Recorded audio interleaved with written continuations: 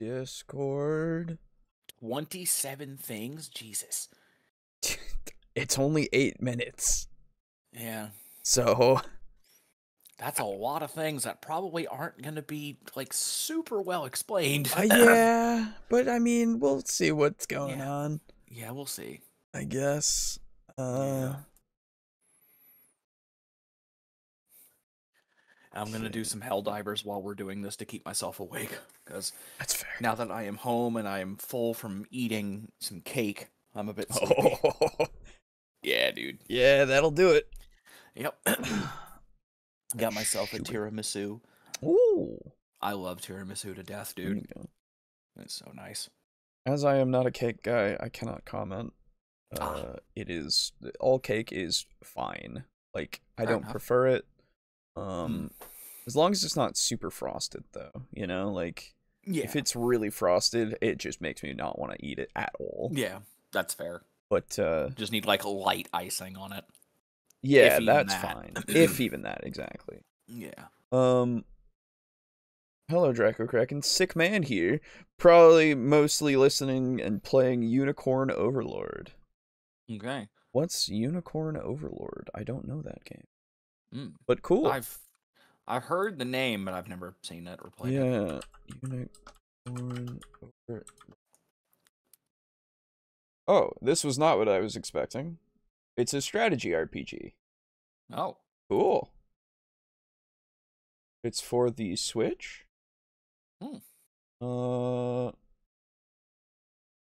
It is an Atlas X Vanillaware game. Tactical fantasy RPG, blah blah blah blah blah blah blah. Key features, yeah. Traverse a vibrant world, sure. Assemble units and direct them into exquisitely animated battles. Okay. Oh, okay. Heroic deeds and grow renown throughout the 5 nations. Ooh, maybe there's like an actual system there. Grand army with over 60 unique characters from humans and elves to massive beasts and heavenly angels. Okay. Cool. Okay. Cool. Sounds neat. I hope it's fun. It's everything but PC, sadly. Of course. We don't get games on consoles for a while sometimes. It's fine. It's fine. Well, just make sure that I did that. I did. So those. All right. Well, welcome back to Table Talk, Discussion, and Discourse. I, as always, am your host, Alejo, aka Great on95.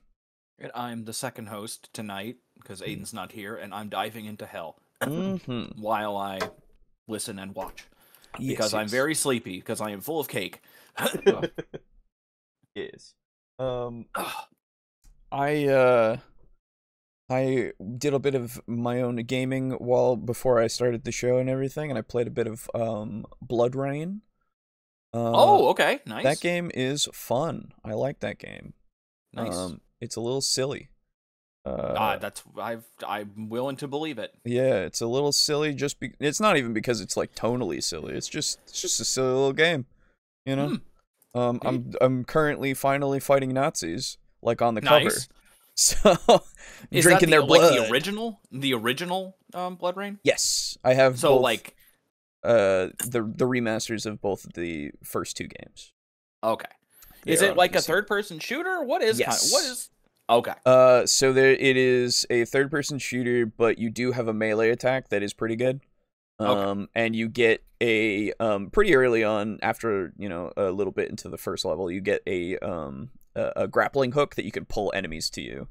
Cool. So that you can drink them or just melee them and stuff. I feel like drinking Nazis isn't really the best, Well, you just put their blood to better use, I guess so. And really, it's just healing yourself. That's about it, Yeah. Hello, Timothy. How are you doing? Yeah, I played some of that. What else did I do today? I rendered episode 5 of Devils and Dice to see if maybe this time it'll work. I'm gonna try to upload it tonight.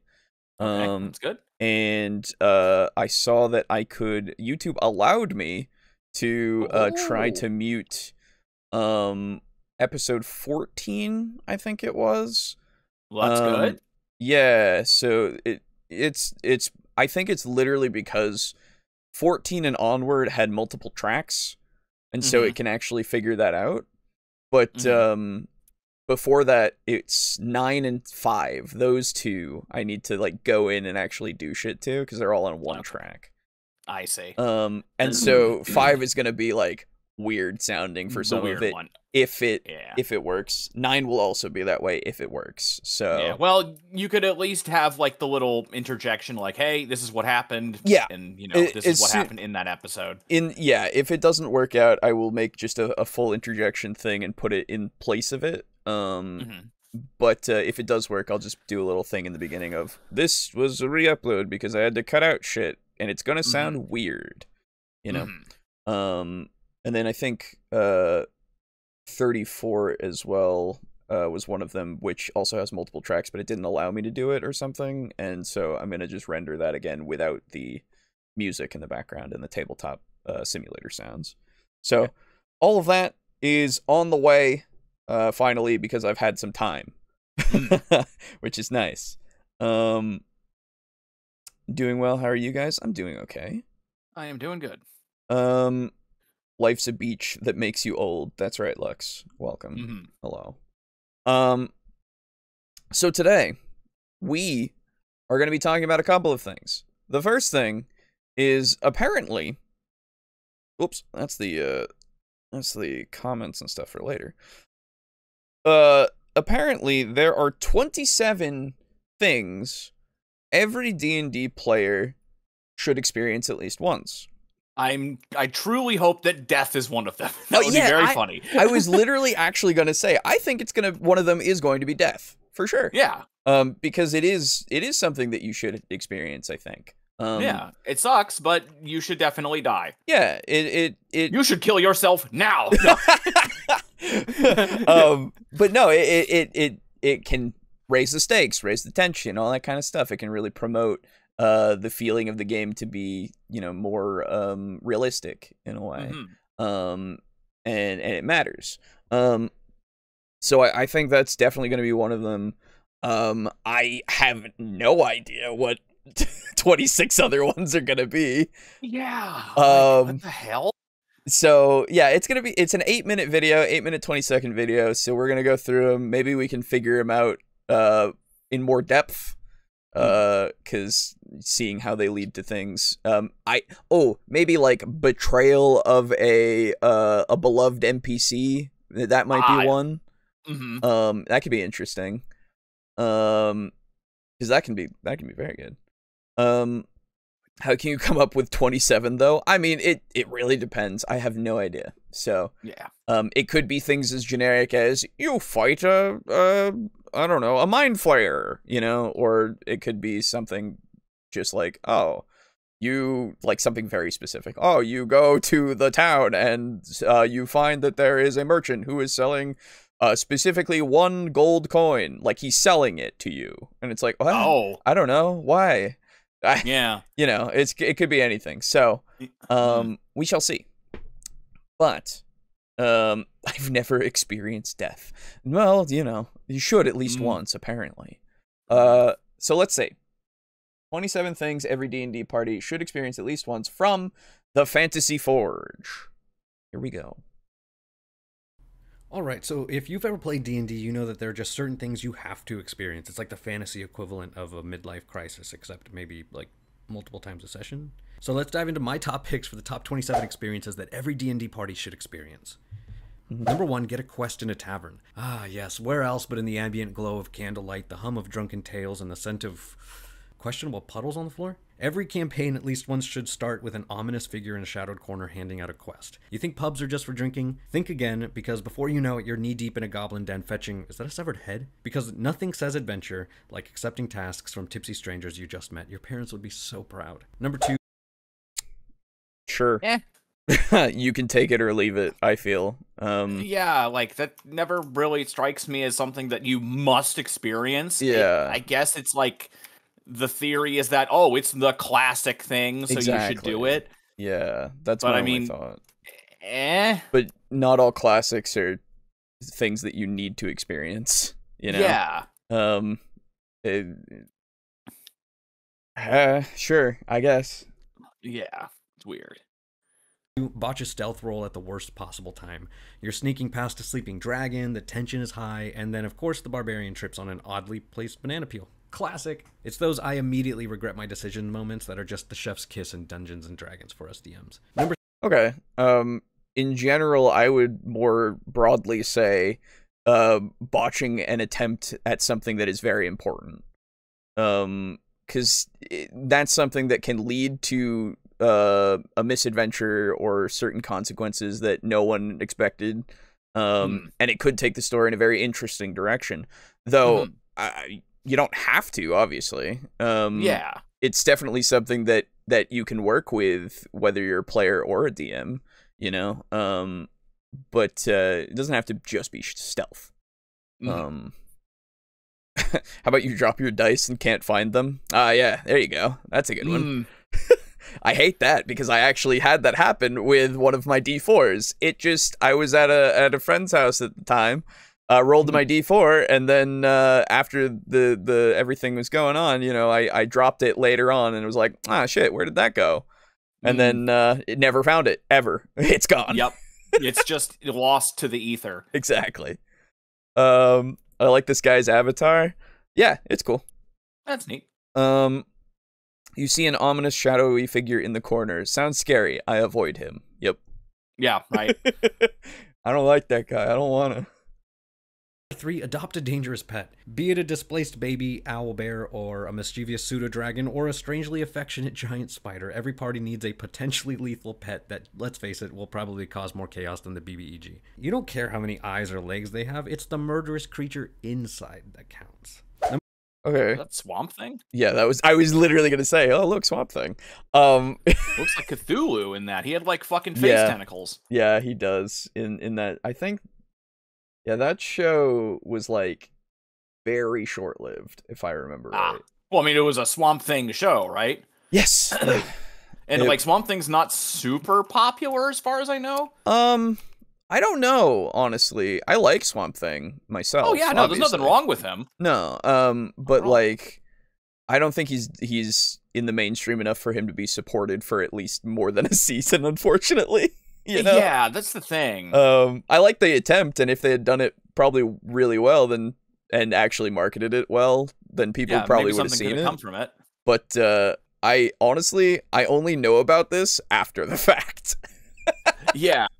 It's unfortunate that, and the only reason I even made the assumption is, one, it's green, it's made of fucking plants, and like it looks kind of like what they would come up with for a TV version of Swamp Thing. Yeah, exactly. Because Swamp Thing doesn't look like that in the comics. No. He just kind of looks like a green plant dude. He does sometimes. That's the thing. This incarnation of Swamp Thing is one of the designs.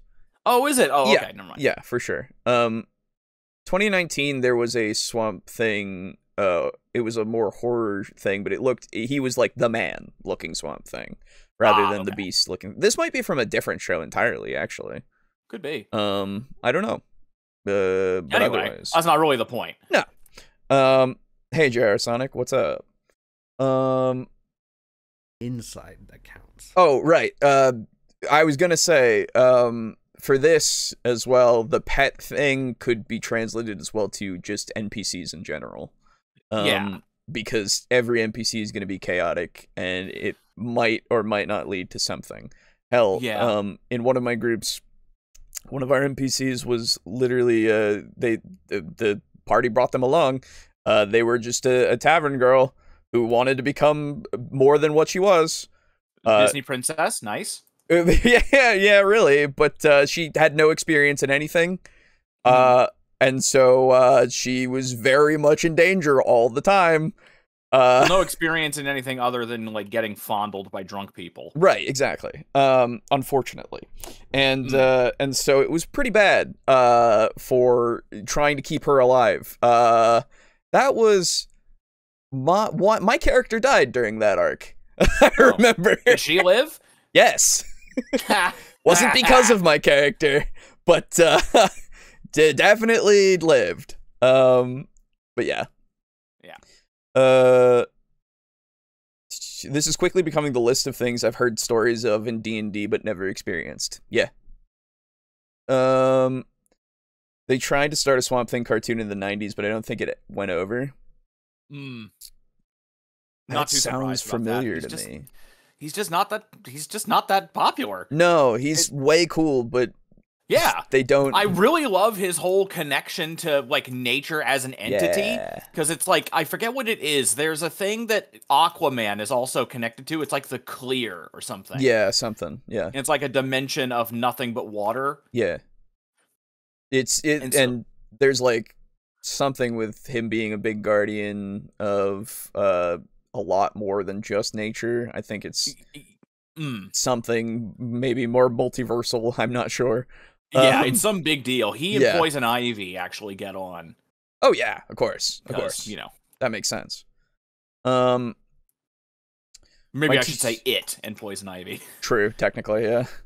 He is no longer a man. My teacher's making me do a design to banner for a banner for a dance, and I'm really bad at digital art. Y'all are keeping me from going insane. Well, that's great. I'm glad for it. For us helping you out in that department, then. I hope you can get it done, sooner rather than later, for your own sanity's sake. Swamp Thing is cool, but I don't like him being a dude. He should just be a monster. What do you mean, like unthinking, unfeeling? Because I think he probably means just the character design. Probably. Oh! I gotcha. Okay, if that's the case, I would agree with that. I like this design way more. Swamp Thing's... Because it's Swamp Thing, not Swamp Man. Exactly, yes. Which would be hilarious, but... Yes.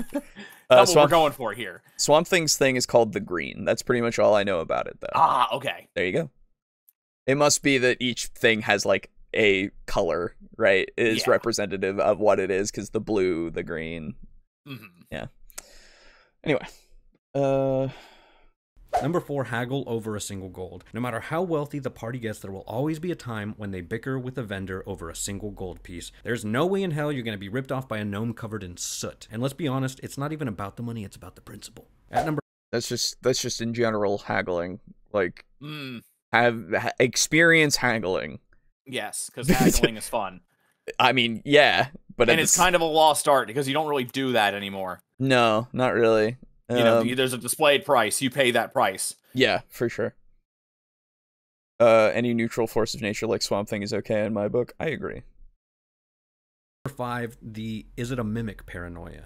It's not just chests anymore. It's doors, chairs, rugs, even the occasional suspicious-looking tankard. The fear is real, y'all, and every slight touch is preceded by a wary, I poke it with my sword gently. There's just no better satisfaction as a DM than to watch your party never trust a single room ever again.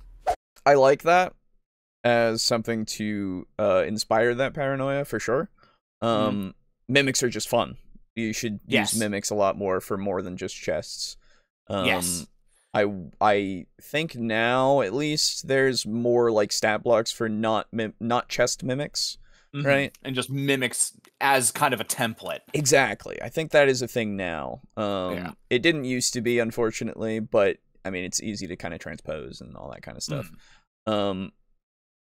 Man mentioned mimic fear and didn't mention the gazebo. Yeah. Excuse me, goodness. I would just like Swamp Thing to be a monster who likes the swamp and hangs out there, but if he's needed, he's gonna help. Like an introverted teenager who likes hanging out with friends. Yeah. I mean, that's pretty much what he is in some interpretations, like probably the better ones. Yeah, I believe so. Yeah. Or at least the more critically acclaimed ones, that's for sure. Yeah. At number 6, the DM says, "So you touch it?" The 6 words you never want to hear if you're a player. You thought that ominous-looking gem was safe? The equivalent of a movie jump scare, this statement makes every adventurer second-guess their entire existence. That is a very fun moment, for sure. Yes. So, like, you ask, so you do that. Yeah, exactly. For any situation, just to give them that little bit of fear. Yeah, it's so good. I love doing that. It is really good. So you open the door. Well, now that you said that. There's an extension to this one as well. Yeah. Where, let's say, you're opening a door or a chest or whatever you're doing. Right. You ask, so where are you standing while you do this? Mm-hmm. That's a great one. Mm-hmm. The other part, of course, being, so you guys, while this is happening, are doing what? Yeah, what do you do? Where are all the rest of you? Make everybody start going, oh, fuck, what did you do?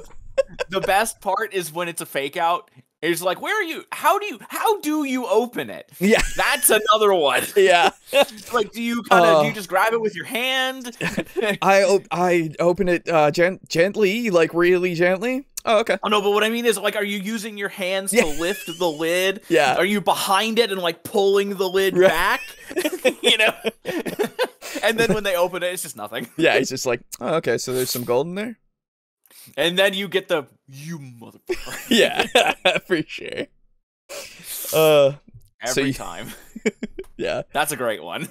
So you do that is up there with roll a wisdom save out of nowhere. Yeah. Yep. Yeah. Why did I do that? Oh, no, you're good. Don't worry about it. You're fine. Yeah, no. Yeah, I don't know. Why'd you do that? Because I asked you to. Yeah. Bitch. Godzilla is at his best when he's a neutral force of nature, protecting his home and not caring about the humans. Yes. Yeah, I would agree. There are some times, well, no, not really. No, yeah, no, you're right. Yeah. It can be more entertaining sometimes when there's like that he goes like, oh, good job, and gives his little thumbs up for some reason. But other than that, I mean, that's just the silly aspect that really makes it kind of shine. Everything else, it's like, no, he's just a thing that is out there.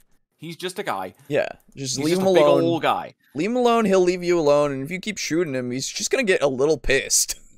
Yeah, but I think we can all agree that the best version of Godzilla is obviously the one that laughs at King Kong when he hits him with this laser, and the one that talks in weird fucking synthesized voice to anger us.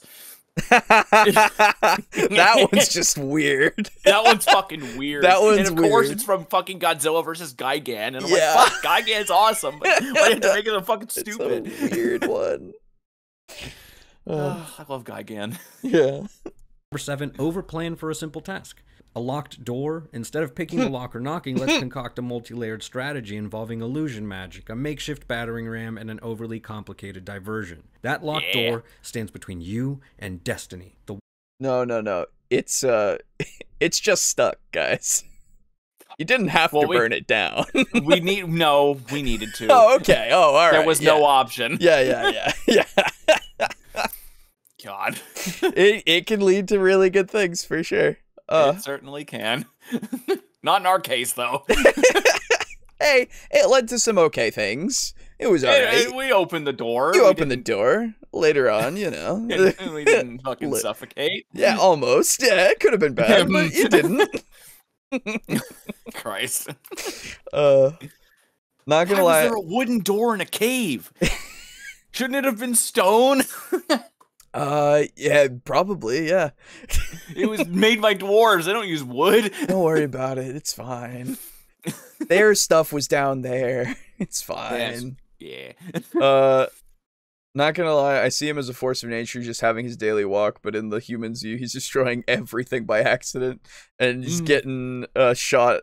It's like flies bothering him. Yeah. Pretty much. It's very accurate, honestly. Yeah. Parties without rogues have led to some of the dumbest shit I've ever DM'd for. Very much can, yeah. How are we gonna sneak through this and be like, without them noticing the entire time? Yeah, nobody's. That's where you do like the tall guy in the trench coat. Yep. Hey. I would love it if someone just played that straight, where it's like, "Hey, I'm trying to get into this movie. I'm really tall. You can give me a, and that's it. Sure. That's the whole reason that they want to get it." Fucking dumb. Warlock this game is stupid. This game that we play is dumb.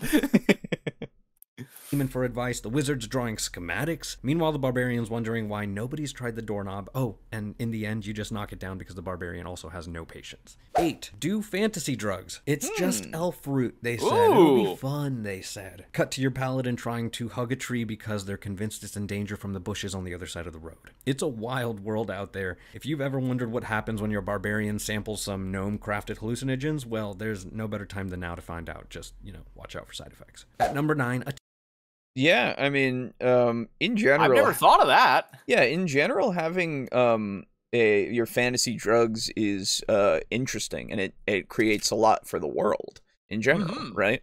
Not just the fact that you can have silly, fun, hallucinogenic trips or whatever, but you also now have a new commodity that needs to be bought and sold by some people. Who buys it? Who sells it? How is it an illegal one? Is it allowed? Like, is it legal? Is it recreational? Do people weaponize it? Yeah. How is it manufactured? Is it hard to manufacture? The ingredients themselves, is it renowned for those who get the ingredients because it is so hard to manufacture, or is it simple that like peasants literally can just do it? Is it a trade good? If it's legal, obviously. Is it something that's created by a faction in order to hold power over another faction? Is it the CIA? Is it the CIA? I immediately think I'm gonna do Star Trek. So there's an episode where it's spoilers, I guess. But there's an episode where the whole point is there's 2 planets. One planet, they had a sickness, and well, both planets had this sickness that happened, and one planet found this plant that could cure it, right? And then they discovered, it's also like addictive. Ooh, okay. We like this. We'll do it enough to like cure ourselves, but then we'll sell it to the other guys on the other planet and basically make them our slaves.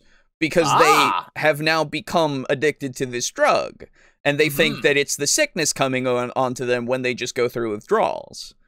So is that something that you could use for one faction to another of, this is something that is good for you, we promise. We're the only ones who can make it.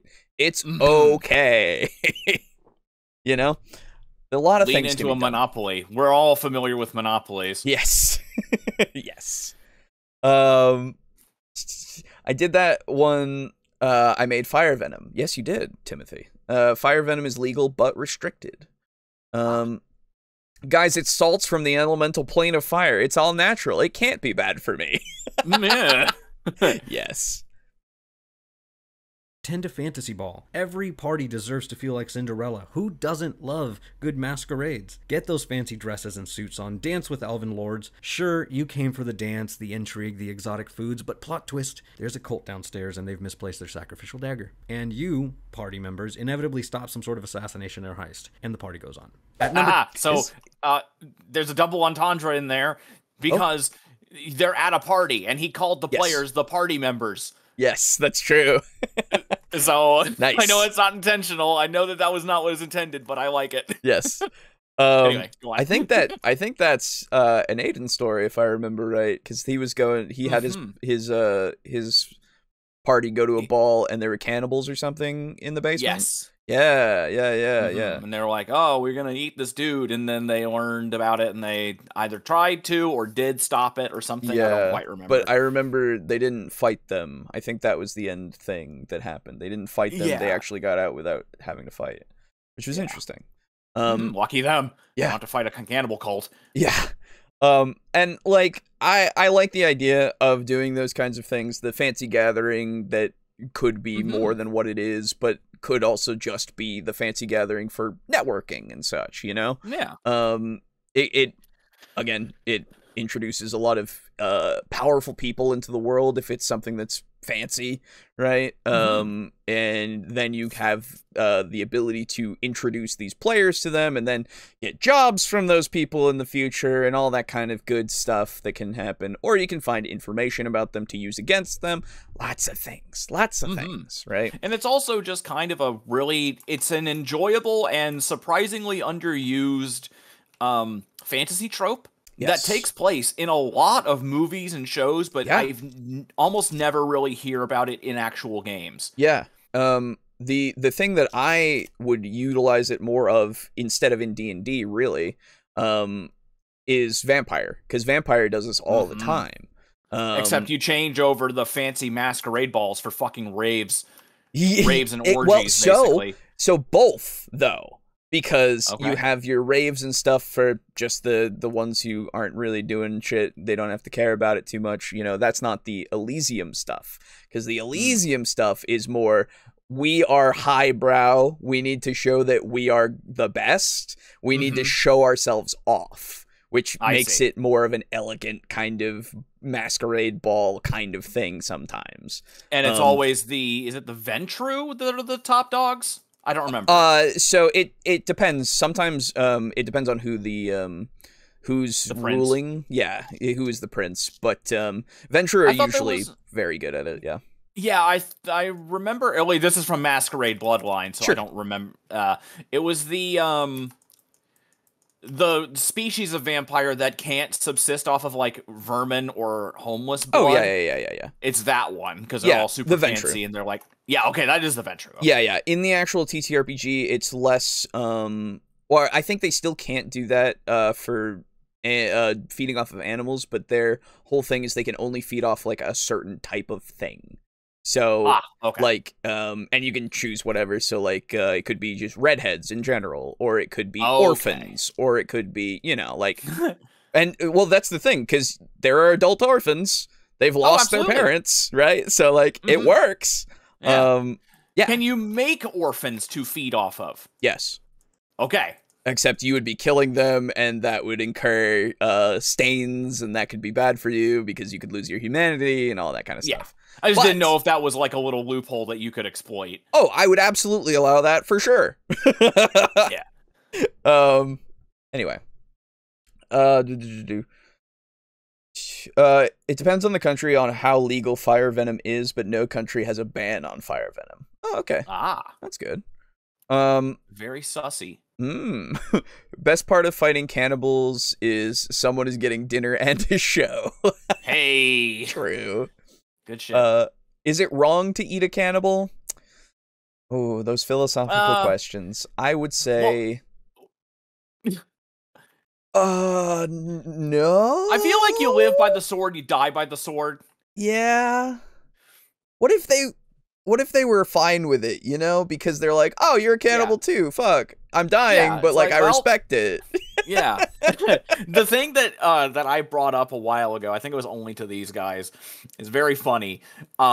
Technically, eating people is vegan because people are not considered animals. You can go into that all you want, but the argument that I'll present is the fact that we have human rights and animal rights. True. If we were considered animals, it would just be rights. We kind of consider ourselves to be above animals, whether that's true. So technically, it's vegan. That's true. Because vegan is only animal products. Yeah, that's it. You're right. So it's just a funny little thing you can say that's like, oh, hey. Well, everybody, guess I'm going vegan. Yeah. It'd just be funny to be like, good. You make a character who's a vegan cannibal. Yeah. It's like, well, technically, it's not. It's vegan. Yeah, for sure. Be fucking dumb.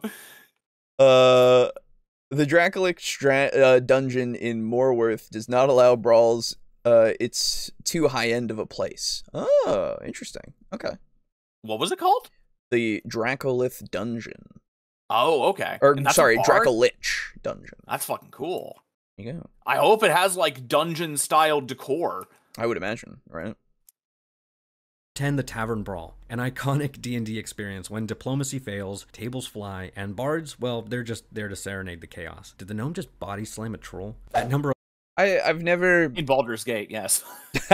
I've never even thought about a tavern brawl in any of my games, just because I mean, usually you don't want that to happen as a party. Yeah. Right? Because then you could, you know, wind up getting hurt, knocked out, or you get arrested. yeah, exactly, arrested. That's the thing that I immediately go to, because even if you didn't start it or anything, you're gonna get fucking taken in and questioned and all that kind of stuff. You're and it's gonna just gonna get put a damper on your day. You know? Yeah. Now, granted, it was just a tavern brawl, and as long as nobody died, they'll probably let you out pretty quickly. But yeah. But you know, it's the inconvenience of the matter, right? Indeed. I wouldn't, although, given it depends on what's going on in the campaign at the time, because if it's like, you know, you're actually just in town after an adventure. Oh, hi. What the fuck? Sorry, there's a tank on difficulty 3. Anyway. What was I saying? Oh, yeah. If you're after an adventure and you're just in town relaxing, I think that'd be fine. Yeah, just a little bit of role play to have you be like, oh, you got in a brawl and you got arrested. Oh, absolutely. Absolutely. Like, it all depends on the situation, of course. Yes. Humans are animals to me. We eat, sleep, piss, and fuck just like animals. It's true. It's true. And Language, little missy. Watch your fucking mouth. 11 almost end the world. It was just a gemstone. Who knew it would unleash an ancient evil? But hey, fixing our mistakes is half the fun, right? Every party should know what it's like to go read the map and accidentally read the scroll with the ancient prophecy instead. Classic mix-up. Now there's an ominous cloud overhead and the ground's shaking. Number 12. Yeah, I mean, it could be a plot hook, right? Like, it's fine. It could lead to feeling like you've accomplished something, or it could lead to feeling like you fixed the problem that you created. But like, it's fine as a thing. Like, it's not a bad thing to experience. Yeah. So, but I would also say it's not something you must experience. Yeah, I don't think it needs to be. Yeah.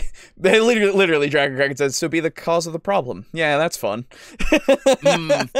Yeah, that's the thing as well. It's like, I mean, it's a good plot hook. It is. It gets you, unless you're, you know, the guy that doesn't care, which probably you would at that point.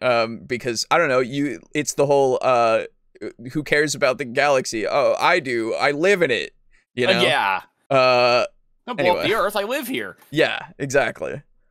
It does have dragon stuff in it, like a big black dragon skull and bones set on the wall. Alejo can find the comment where I talked about it, I think. Okay, cool. That's cool. I like it. Yeah. Get a castle as a home. Every adventurer dreams of settling down in a fortress loaded with cannons and traps and treasure and a dungeon. But remember, home insurance doesn't cover dragon attacks. But at least you have a courtyard. And number 13. I think that, and this is something that was fixed with Coville put out what was it, Strongholds and something in Strongholds. It's a supplement that added in 5e's into 5e more things to buy and how to create a castle and all that kind of stuff for players, because that used to be a thing in old D&D, right? It was a thing. If you were a fighter, you could get your own castle. If you were a priest or wizard, you could get your own tower, or your own like temple. Yeah, it was its own thing that was a lot more focused on, or at least it was more expanded on in older editions, because they gave all those supplements that had all those things in it. Strange that we never saw one, at least to my knowledge, we never saw one for 5e that ever did that. It would be something to spend your money on, you know? But we had to get it from a third party, so interesting things that you think about. They write what they want to write. I know. Too bad it's not the things that we want. Sometimes, yes. But yeah, I think that should be something that's more of an incentive that's given, because something like giving land, giving buildings, you know, titles and all that kind of stuff is something that can be a reward, because it can give them influence, right? Adding influence as a factor in your games can, again, give it more a life, because instead of necessarily paying for everything, you could become so known that people give you things, or you can go, I'm part of the king's royal court. Could I have like a table?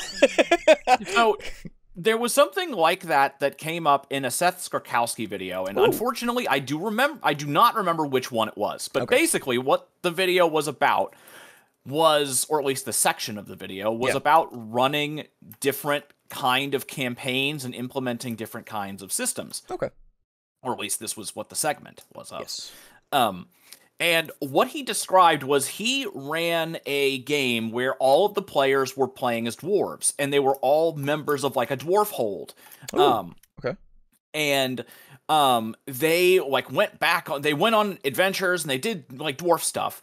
But when they were back in the hold, they had an entire like custom honor system where you know, you're going around, you're doing dwarf things, you know, it's like, oh, we need you to, you know, make sure that this delivery of swords or weapons or armor gets delivered to the mines on time so they can fight off, you know, shit in the mines. Right. And then if you did that, you would get a little bit of a monetary reward, but you would also get an honor reward that you could then spend on using it. You could use it to affect decisions made in political situations. Cool. Because they would go into like the dwarf, like effectively like town hall meetings, and it'd be like, oh, we need to do this. We should close the doors to the, you know, the man things. And it's like, no, we need to keep it open so that trade can flourish because they are useful allies for however stupid they are, yada, yada, yada. And then in order to make the other people agree, you would have to spend honor or compare honor scores. Yeah. And it was a really interesting system. And I think that there are actually like fully written systems and not just custom ones for that. Probably. But that's definitely an idea that would be really interesting now that we're talking about other types of rewards. Yes. Yeah. And how we're talking about like influence now, because that's literally what that is. Yeah, absolutely. I think if I recall correctly, from my little knowledge of Blades in the Dark that I've gained from listening to it, it also has this kind of system where the more jobs you do in specific ways and things can influence how, like, the rewards that you get, as well as your control over an area and such, and things that can, from your quest givers and stuff that can be used to curry favor and all that kind of shit, right? And it helps with your upgrades for your thieves' den, whatever it is that you have, as well as your own Payday personal... 2 safe house. Yes, exactly. It would help with all of that kind of stuff for sure. And and it's just it's having more than just monetary rewards is always something that's very good, I think. Not only just for the more depth, but it can lead to these different decisions because of roleplay reasons, because of these gains that you have, because of personal quest reasons, all this kind of stuff that can really flourish because, oh, I need to get this done because I need to get the favor from this guy so that later down the line, potentially I could have, I don't know, my daughter marry into his family and be better off. You know, like something like that, right? Where if you're in like a fantasy setting, well, I mean, even if you're not in a fantasy setting, who knows? Yeah. That's the thing, right? It works, unfortunately, all the time.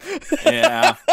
But it really does give a bunch of options. So think about these things, everybody. Do the things. Now that I think about it, if I remember correctly, I think the video that I was referencing with the dwarves was theme campaigns. I think it was that. Okay, gotcha. So if you look at his videography body of work and you look for theme campaigns, it might be that. There you go. I would just recommend just watching his body of work anyway. Yeah, it's really good. It's pretty good. And it's the fact that we almost never talk about it that's the seal of approval. Yes. Yeah, absolutely. Because we have nothing to say because it's all good. It's all pretty good, yeah. Okay, I've really wanted to build a base in a game, but I love strategy and RTS games. Yeah. Building bases is super fun to me in most everything, honestly. Like when World of Warcraft had Warlords of Draenor. yes. Yep, I know. As soon as that had that, and they said, "Oh, you could build your own base," I was immediately like, "I'm in. Yep, Let's fucking do it." Yep, and I got it, and then I played it, and it was fun. It was fun. It was good. I liked it. Yeah, I remember doing that. Don't you worry. Back in the day. Yep. And then they kept going with it, which I was like, "Oh, that's good," but then I stopped playing. Yeah. Unfortunately, but you know. What a shame. Unfortunately, I say, but then I think about it and I say, no, that's better for me and my time. Actually. True. There we go. Sorry, I was gone. I was emotionally saddened by a theorist being gone. Oh, I'm sorry. Oh. Well, welcome back. Oh, you know what? Just the word "gone" made me think of it. Did you hear that Akira Toriyama passed away? No, really? Yep. Akira Toriyama passed away at 67. Damn. Oh, that's too young, man. It is too young. That sucks. It's very sad. Man. Like, fucking legend. Yeah. Absolute legend. Yeah, for sure. Damn. Yep. Well. Lost one of the ones, a real one. Yeah, a real one, for sure. Or went out for anyway. Dwarf Fortress is great for building bases. Yes. So is dying in them. Yes. And so is RimWorld. I would also recommend RimWorld a lot. God, if I could just figure out the controls and how to get stuff to do stuff, like, consistently, man, I would love that. Yeah. I cannot figure out the interface, and I'm so sad. There's a bunch of quality of life mods that you would probably want to have as well, because after you get them, it's like, you never want to go back to vanilla. Yeah. And I would also want to just do the mods where you can, you know, like, make a Cthulhu cult and shit. Those are fun. Yes. Yes. They're really fun. Dragon attacks. But at least you have a courtyard. At number 13, get betrayed by an NPC. I called it! I did that! Yes, you did! Who was it? And when? And where? You'll have to watch to find out. Go watch Devils and Dice to find out. But yes, it's very good. It's so good. Once trusted. The sting as long of as it's betrayal. done well. Every party should know the humbling and jading feeling of having that one person you trusted stab you in the back, and double the credit if they're also the hot character. That friendly blacksmith, secret cultist, the old librarian, arch-lich in disguise. Trust no one. Your castle's cool, but remember that butler you hired? He's selling secrets to the necromancer next door. Of course he is. Trust issues intensify. At number 14, travel to a new plane. Your party has done a lot of adventuring, and a quick vacation is in order. The Shadow Realm sounds lovely this time of year. Just, you know, pack some garlic and maybe a silver weapon. But honestly, every party just needs to travel to a new plane of existence, because sometimes the grass really is just greener in the Feywild, or more neon. At number 15. I think planar travel in general should just be more included. Because other planes, it's hard to do them justice sometimes, to be fair. Because they are supposed to be more alien, with their own ways and stuff. But honest, that shouldn't stop you from trying, you know? It's like the Feywild is something that is barely used. We've talked about this before. Very shameful. We should really be using that way more. The Shadowfell is used a bit, but going there isn't really a thing, really. Yeah. Not to mention, you don't even really want to be there, because the longer you're there, it makes you, like, impossible to leave. So. Yeah, it's bad for you. Technically, Ravenloft is its own plane, technically. So it's probably the most famous of planes. Yeah. I would go there a lot. It's pretty cool. I wouldn't personally, but I would run. Okay, yeah, I was about games. To say, like, this is a coward Alejo. Certified Alejandro coward. Luis Martinez, the coward. That's right. No. But what I would say as a big criticism of it, though, is that there are more places in that land that are not used. It's only Ravenloft. It's always only Ravenloft. Now, Ravenloft is cool, and I love it a lot. Don't get me wrong. But there's more than that. Exactly. I want to see more of that being used. Yes. And I think it's such a disservice that they have all these planes established and they don't have any books on them. Yes. It's ridiculous. They used to. They used to have things that were all about them. But not like full books on each plane, but like they had more than a paragraph in your DMG, you know? Yeah. The way it should be, or at least, not really the way it should be, but what I want to see, and what I would love to do, We tried to do it with an Underdark campaign that never really got off the ground. Yes, yeah. I really want to play a campaign in one of those settings, just fully. Yeah. Yeah, for sure. Where we were originally going to do an Underdark campaign where we play as Underdark denizens. Yeah. But I would love to see that in the Feywild. God, that'd be so cool. The Feywild, let's see. I would also like to see it at the Beastlands. The Beastlands might be cool. Ooh, yes. Mechanus, right? It's or something. Yeah.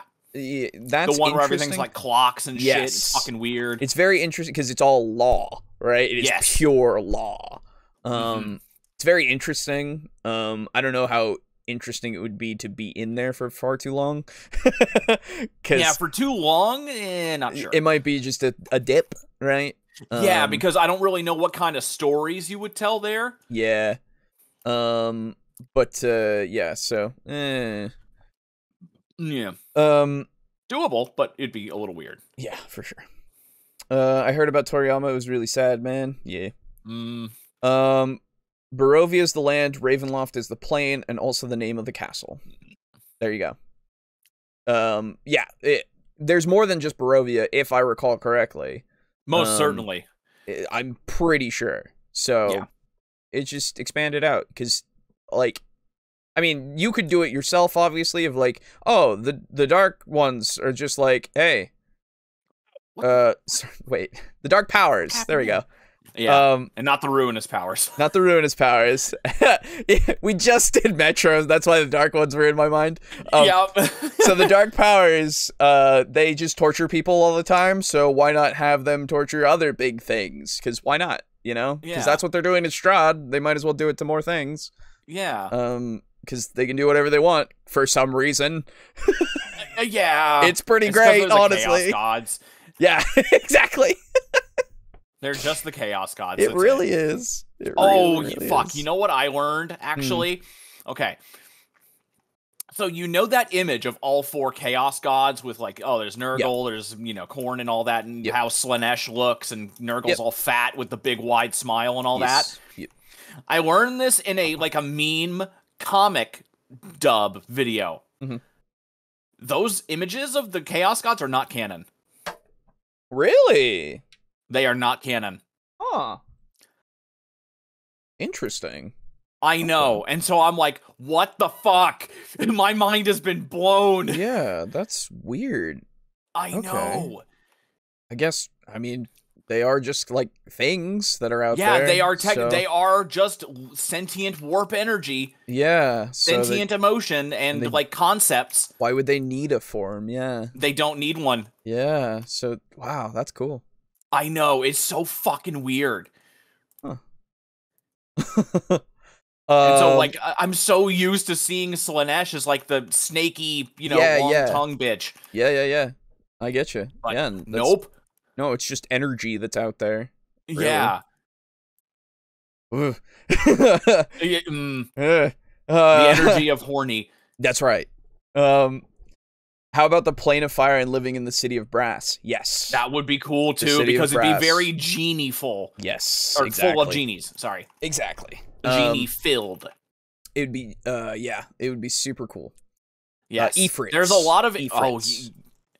There's a lot of lore about genies that doesn't get used, Jesus! Yes, it is. There's, like, the Plane of Air with the actual djinns, they have their palaces, and they treat everybody pretty good, and all that kind of stuff. You have the Marut, the water ones. Yep. And the Ifriti. I don't remember what the Earth ones are I don't called. remember what they're called, but they're pretty cool. But, oh my god. Yeah, genies are underused. Yes. Just like everything. It would be really interesting to have it be where, like, wishes are getting thrown out everywhere. Because you have, like, a genie conflict, and they have to try to wish to do stuff against each other. That would be weird. That'd be interesting, yeah. Yeah. There are a whole bunch of old novels in Ravenloft that bring other lands up. Yeah. It'd be cool seeing as humans are inherently a little chaotic with free will. It'd be cool if spending time in Mechanus drove you insane with its uniformity. Ooh, yeah. Everything's straight fucking lines. Yeah. It's boring. Black and white. You just, I don't understand. Yeah. Yeah, no, that'd be good. It's kind of like it would basically be kind of like Sheogorath versus Jigalag. Yes. Remember that? Yeah, absolutely, actually. Yeah. He was the Daedric Prince of Order, and everything was going to turn gray and metal and shit. Yeah. More neon? At number 15, attend a gladiatorial arena. Hey, there's a tournament in town. Nothing says tourists like cheering for a naked dwarf in a gelatinous cube. But when the fight ends early and the king gets bored, well, now you were the lucky winners of today's lottery. As a spectator, it's popcorn and cheers. As a competitor, it's how did I get roped into this? Either way, it's unforgettable if you survive. Yeah, gladiatorial kind of things can be interesting. Yeah. It's just... I don't think I would immediately jump to them getting shoved into it. I think having them in the audience would be a little bit, actually slightly more interesting, at least for me. I because think, it's so different. I think viewing something like that and then introducing it that way of like, this is the champion of the arena, you know, like if you want to, you can try to win your way up to him. You could all that kind of stuff, and then just seeing his prowess. Maybe do basically the arena from Oblivion where, you know, you fight the Grey Prince, but then you learn that he's like, there's a twist to his backstory, and if you find that and you tell him, he's like actually defeatable. Yes. Yep. Or you can just be friends. Yeah. It's an interesting setting. And then even like having it be more dark of, oh, it's a slave arena. Oh god, the gladiators are fighting. Oh no. Yeah. So and then now we got to have like a gladiator rising. That's right. Gladiator uprising. Jesus. Yes. You know, just like that movie. Oh, whoa. Yeah. There's a lot that you can do with it for sure. But again, I wouldn't put it as an essential. I wouldn't put it as an essential. It's just something that's cool. Yeah. I just nailed down that my troll character follows Orcus and is wild. And it is wild that Talathorn had to give him potions to calm him down enough to work for him. Yeah, there you go. Yeah. It's interesting that a troll would work for Orcus. Yeah. Or worship, or I don't know. Yeah.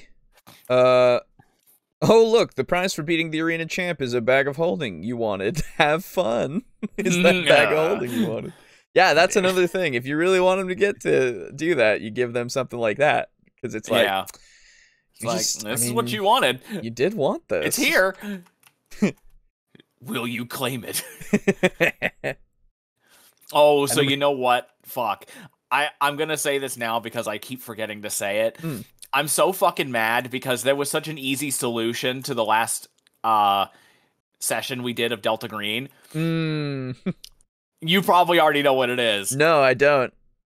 I didn't have to climb all the way up before trying to go along the window. I could have done like from the second floor.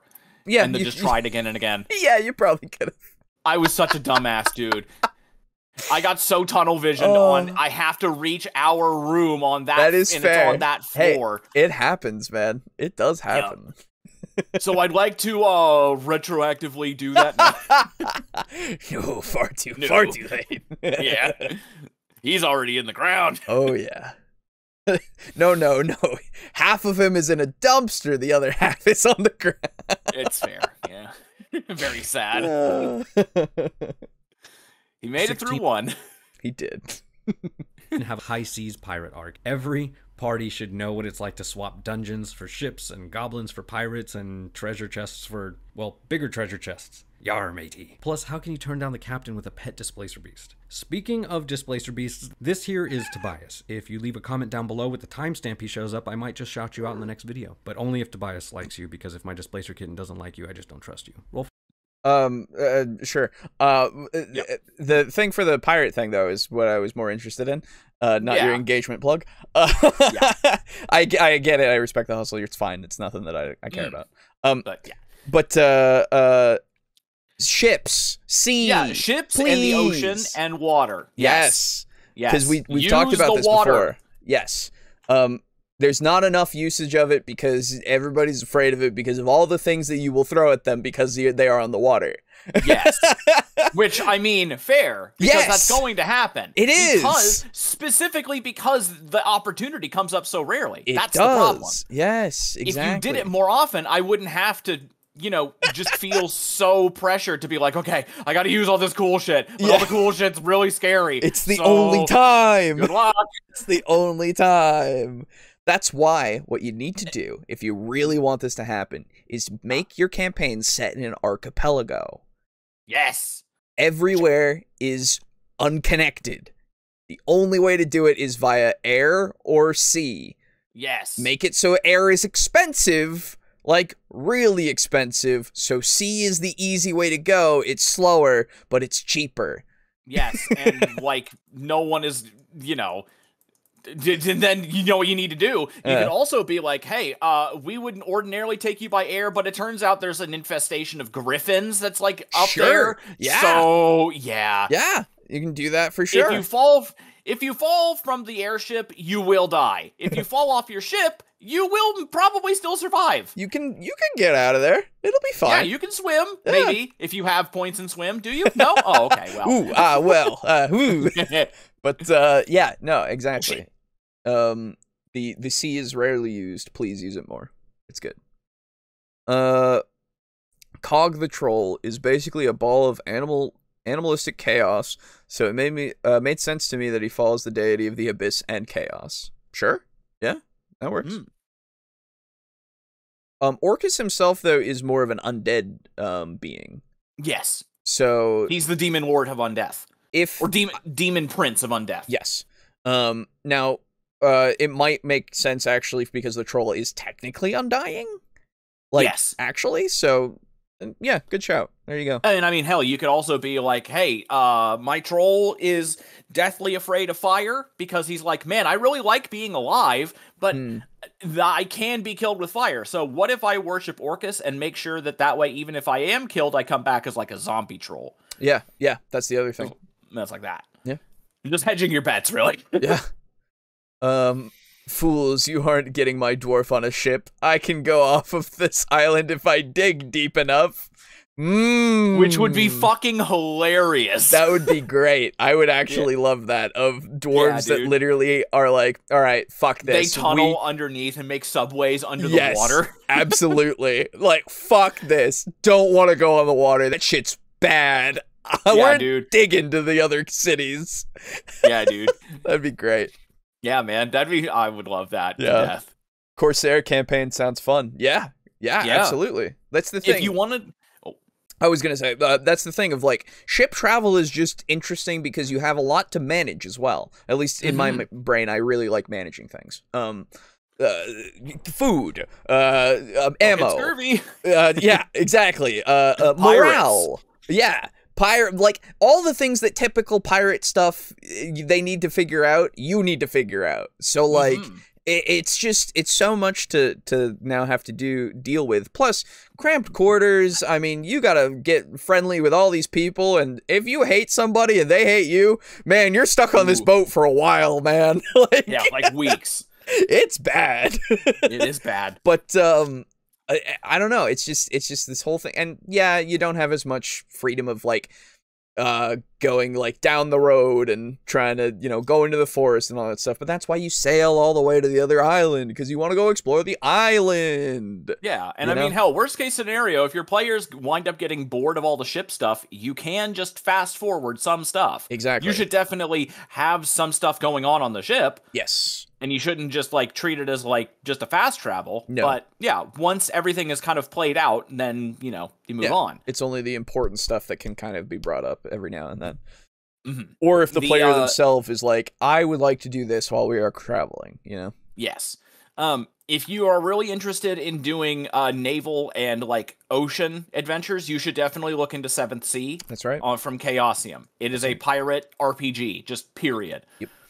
Fantasy pirates. It's really cool. Yes. Travel through the Underdark to avoid the sea. Good. Could do that. Well, you still have the Sunless Sea, so that's also true. Fully work, but almost. The mine tunnels collapsed from the weight of the sea above. None survived. I mean, that happened to the Skaven. Yeah. They tried to go somewhere and they opened a gnaw hole under the ocean and drowned half of Skaven Blight. Which is fucking hilarious. Of course they did. Oh yeah, dude. Did you know that Ikit Claw blew up the moon? I didn't. He literally blew up Morschlieb. Like the green moon. Why? Because somebody. Okay, so here was the deal. Mm-hmm. One of the Skaven clans was like, we're gonna tractor beam the moon closer to Earth so we can get more warpstone. Okay. And then Ikit Claw was like, fuck you, I'm blowing that shit up. Why? Because I can show you up that way. That's true. It's fucking hilarious. That's great. I know. Oh god. It's so dumb. Better learn to get along with your shipmates. Floggings will continue until morale improves. And then you got a mutiny on your hands, Captain. For animal handling.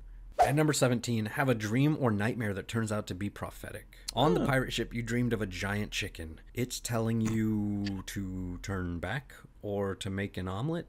Prophetic dreams are so vague, man. But then you find out it wasn't just a dream or bad mushrooms. Your dream was real. The purple frog will guide the way. At number 18, forget to check for traps the one time you needed to. Nothing. Oh, yeah. Yep, that'll happen.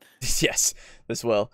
But prophetic dreams are interesting. The use of, like, not necessarily divine intervention, but I guess divine, acknowledgement. You know, like, things like that where you have these kind of things that are like, oh, you were chosen for a thing, can be something very interesting and can lead to a lot of very cool things. And then if you do the prophetic dream thing and it is that giant chicken thing, well then when they're going to town, they find like a restaurant that's got a giant chicken sign. Yeah, called like the dream cock or something. I don't know.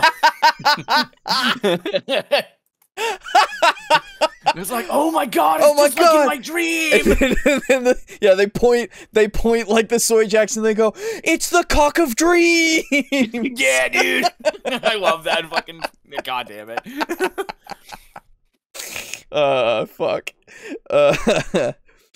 Let's see. One of the things that I wanted to do a while ago, because I thought it was a really cool concept when I saw the anime. So a while back, like a couple of years ago, I watched the Seven Deadly Sins. Oh yeah. And it's fine. Yeah, it's fine. I liked the beginning of it a lot because it kind of felt like original Dragon Ball a bit, you know, with the kid going on an adventure. Yeah.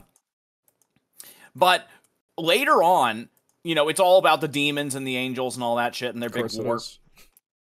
But you learn that there were archangels who were like super fucking strong. They're the ones who actually, you know, like fight the war and like kill shit. Sure. They get shit done.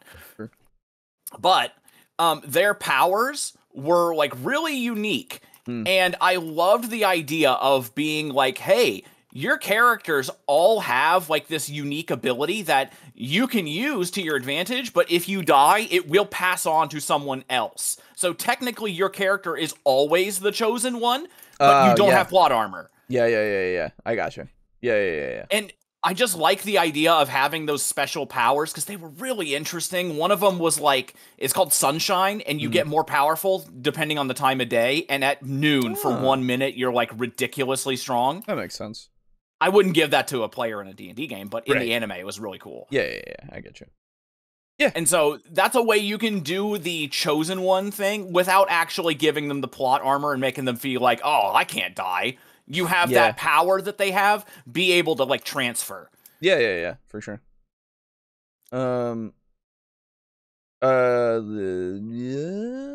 There it is.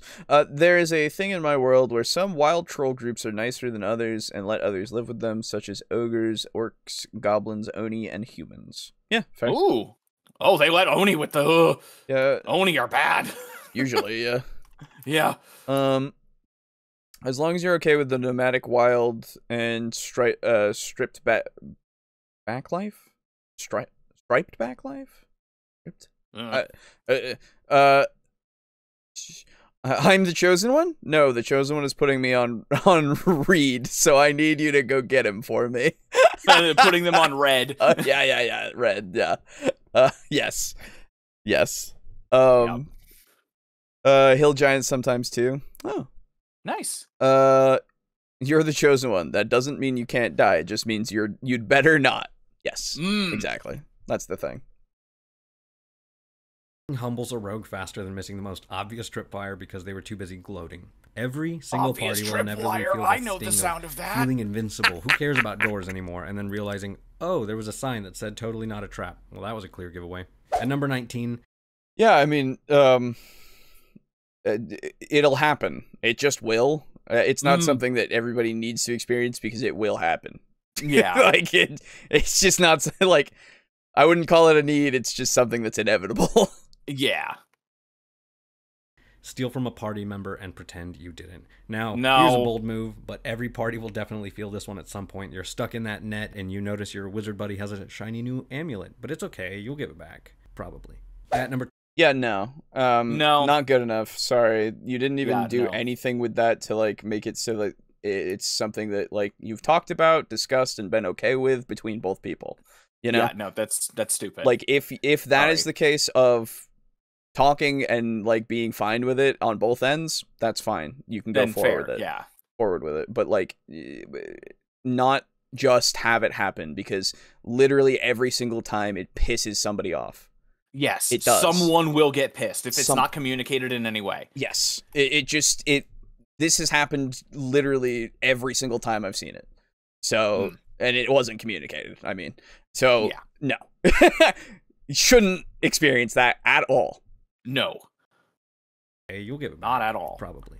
At number 20, trust a shady NPC because they're attractive. Ah, the allure of a chiseled jaw or a sultry voice. They've got a secret map or some sort of dangerous quest for you, wink wink. Spoiler, it's a trap, but they're so pretty. Remember, looks can be deceiving and that handsome stranger might just want your gold or your soul. At 21... I missed what it was. I only got, like, the handsome stuff. What was that?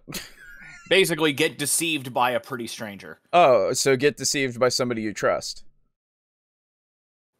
I guess trusted NPC you is don't a lot. have to be. Yeah, Yeah, it's it's lot not more. someone that you trust. It's just somebody hot. Yeah. Okay. Well, I mean, that's happened to me. it's something that happens, sure, but it's not Yeah. something that you need to have happen. I would say that it is useful to have happen, so that way you learn that, you know, don't just listen to things that hot people say. I mean, I think that's just something. I realize in life. that that's a very simple thing, Yeah. but you'd be surprised how many people, you know. Yeah, but I don't. Even in the real world. Yeah. don't know that. Well, yeah, but I don't think that it's something that you need to teach them. You know, like, Yeah. I don't know. That's just something that's kind of dumb. Yeah, no, I'm not saying I'm not saying it needs to happen. Yeah, I'm saying yeah. it could be useful if it does. Sure. That's about it. It's something that could, like, I can see it being good for those characters that do, like, the womanizer characters, right? Yes. Every single time that happens, like, yeah, then you do that because it's like, oh, well, that's your character. You would have this happen to you. Like, it's just statistically a possibility that I am now having happen now, right? Stripped back life. My spelling bites me again. Sorry, you're good. Yeah. Also, in my world, every species can have nicer people in it, no matter how rare they are, including Oni. Ah, well, yeah. okay, of course. cool. I mean, I feel like that's just the case anyway. Like, in general. I suppose I'm kind of judging a book by its cover because I've read the backstory on Oni in, like, the monster manual. They're fucked. The backstory for Oni in the monster manual is fucked. Yes, it is. I like it, but it's great. fucked. Yep. You always think you won't be the one. Oh yeah, of course. That's why I always fix them. Yeah, I can fix them. That's why you gotta get into the mindset that you will always be the one. Yes. Paranoid stuff is good. You might just want your gold or your soul. At 21, break out of jail. No campaign is complete without a daring prison break. Extra points if it involves disguises, inside men, or a strategically placed cake. Bars can't hold adventurers. Cue the classic jailbreak. Okay, montage. I would At like number that. 22 That would be kind of a funny thing to do, where I would like you it too. actually do use like a chisel in the cake strategy. I That would be pretty funny. I would be cool with it happening for sure. Yeah, again, doesn't need to. Exactly. It would be an interesting thing to do, like if you have the tavern brawl and then they all get arrested and they have to do it. Yeah, I mean, because that way you can get a twofer. But every single situation is it could happen, right? Yeah, it could, and it would be fun if it did, but it doesn't have to. Exactly. I know I'm gonna bring it up again, Blades in the Dark. One of the things that can happen is that you can get sent to jail, and one of the things you can do is break them out of jail. In order to get them back. Yeah, I know. It's a whole thing. That's illegal. You can't get it. You can't break out of jail. They'll get thrown in jail. They fucking put you in a room. You can't leave the room. Yeah. I know. It's insane. I don't know why these people try. Yeah. Ridiculous. And you can have literally like whole sessions of being in jail. Like that's a thing in Blades in the Dark, and that's cool. That's super cool. I like it. I like the idea. So there are some things where it is built into the system itself. But to be fair, you could have a whole Blades in the Dark game where you never have anybody get caught or sent to jail. Yeah, you just do like in Ocean's 11. You just do everything right. Yeah, exactly. Which would be fun. It would be. Or you just have like the perfect heist. Yeah. Sometimes it could happen. Sometimes. Yeah. Cue the classic jailbreak montage. At number 22, have a shopping episode. Potions, check. Yes, new armor, that will happen. That will happen. Debate. Yeah, I was gonna say this is just something that will happen. You don't have to experience it, but it will happen. Yes. Everybody will go find that one table in their whatever system it is that says this is what you can buy.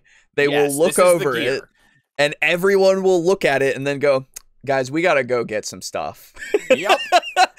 And then they'll go, oh yeah. And then everyone looks at the table and then they go, oh shit, I need something too. Oh, I need something too.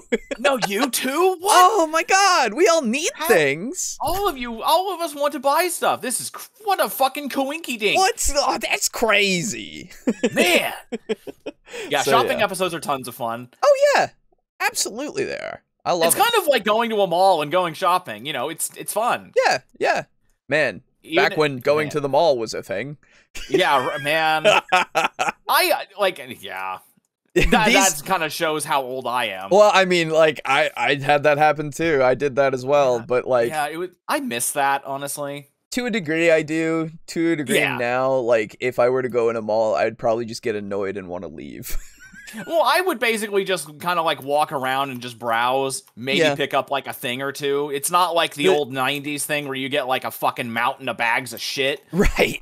Yeah, it's true. Not like that. But like, I don't know, most malls don't have stores that I want to even check out anymore, you know? Yeah. And they don't even have their arcades anymore. Man, I miss the fucking arcades. Yeah, so but they bad. do still have fucking bookstores, man. Like cafes. That is true. That is true. Some of them do.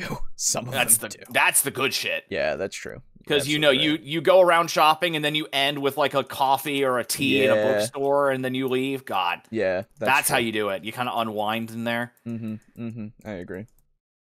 On whether to buy the blue or the green cloak, check. I miss sure, good there's malls. a world to save, but there's also a sale on healing potions and fancy hats. At number 23, ride a flying animal of some kind. Mounts are so passé. Why ride a horse when you can saddle up on a hippogriff or a flying carpet if you're... It is also a mount. Just to let you know, anything you ride is a mount. I think he meant specifically like more an exotic mount. Oh, I know. Yeah, but dude, I would totally go for a flying carpet. Dragons, flying snails, I don't know, it's D&D. The sky's the limit. Just remember to hang on tight. At number 24. Though. Yeah, I mean, like, flying is cool. Yes. That's just, in general, flying is cool. In fantasy, not in real life. I like flying in real life. It's neat. You do? Yeah. Have you flown? Yeah. Oh. Well, flying myself, no. I've flown on planes, though.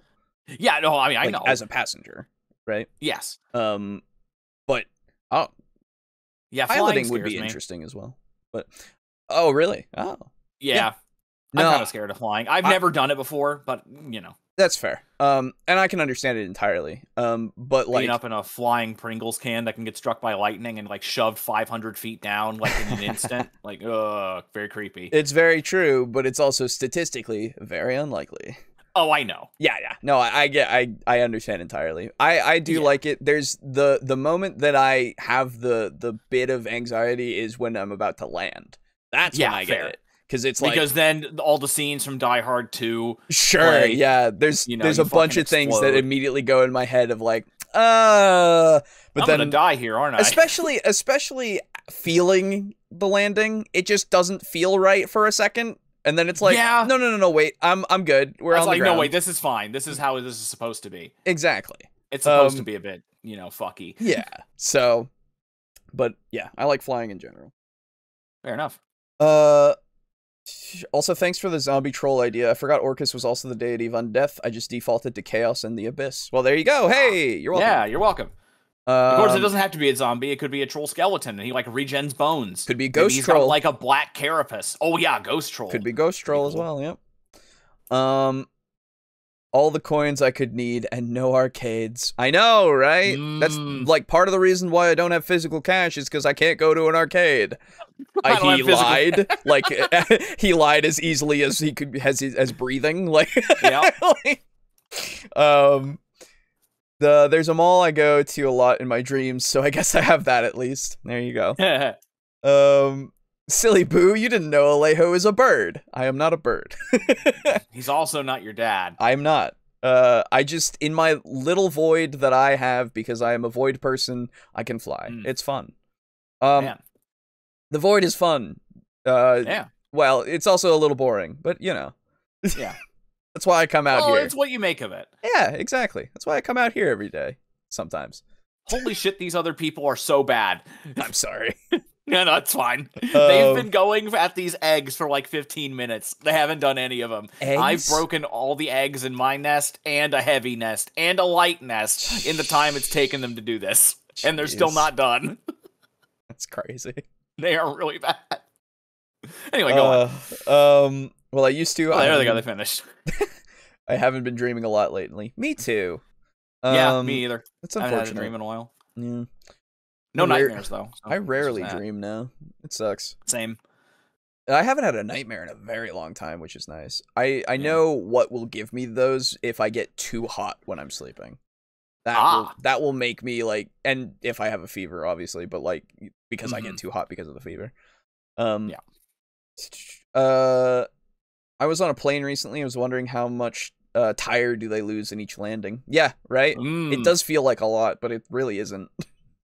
Yeah, because those tires are probably some of the strongest tires in the world. Yeah, they gotta be. Other than, like, the tires that you see that are used on, like, giant mining trucks. Yeah, those things are probably bigger. Oh, those things are so cool. They're so fucking huge, dude. They're so big! If I was to stand next to one, I would probably faint, because that is way bigger than me. And it is, like, fucking, that's a lot of rubber. It is! No, I'm not your dad. God, no. Stop. Ringe, stop it. At this stop point, begging for a father figure, you kid. Just wait for yours to come back with the milk. God. It's the cigarettes. God. Either or. Yeah, really. Maybe both even. It's one of the other.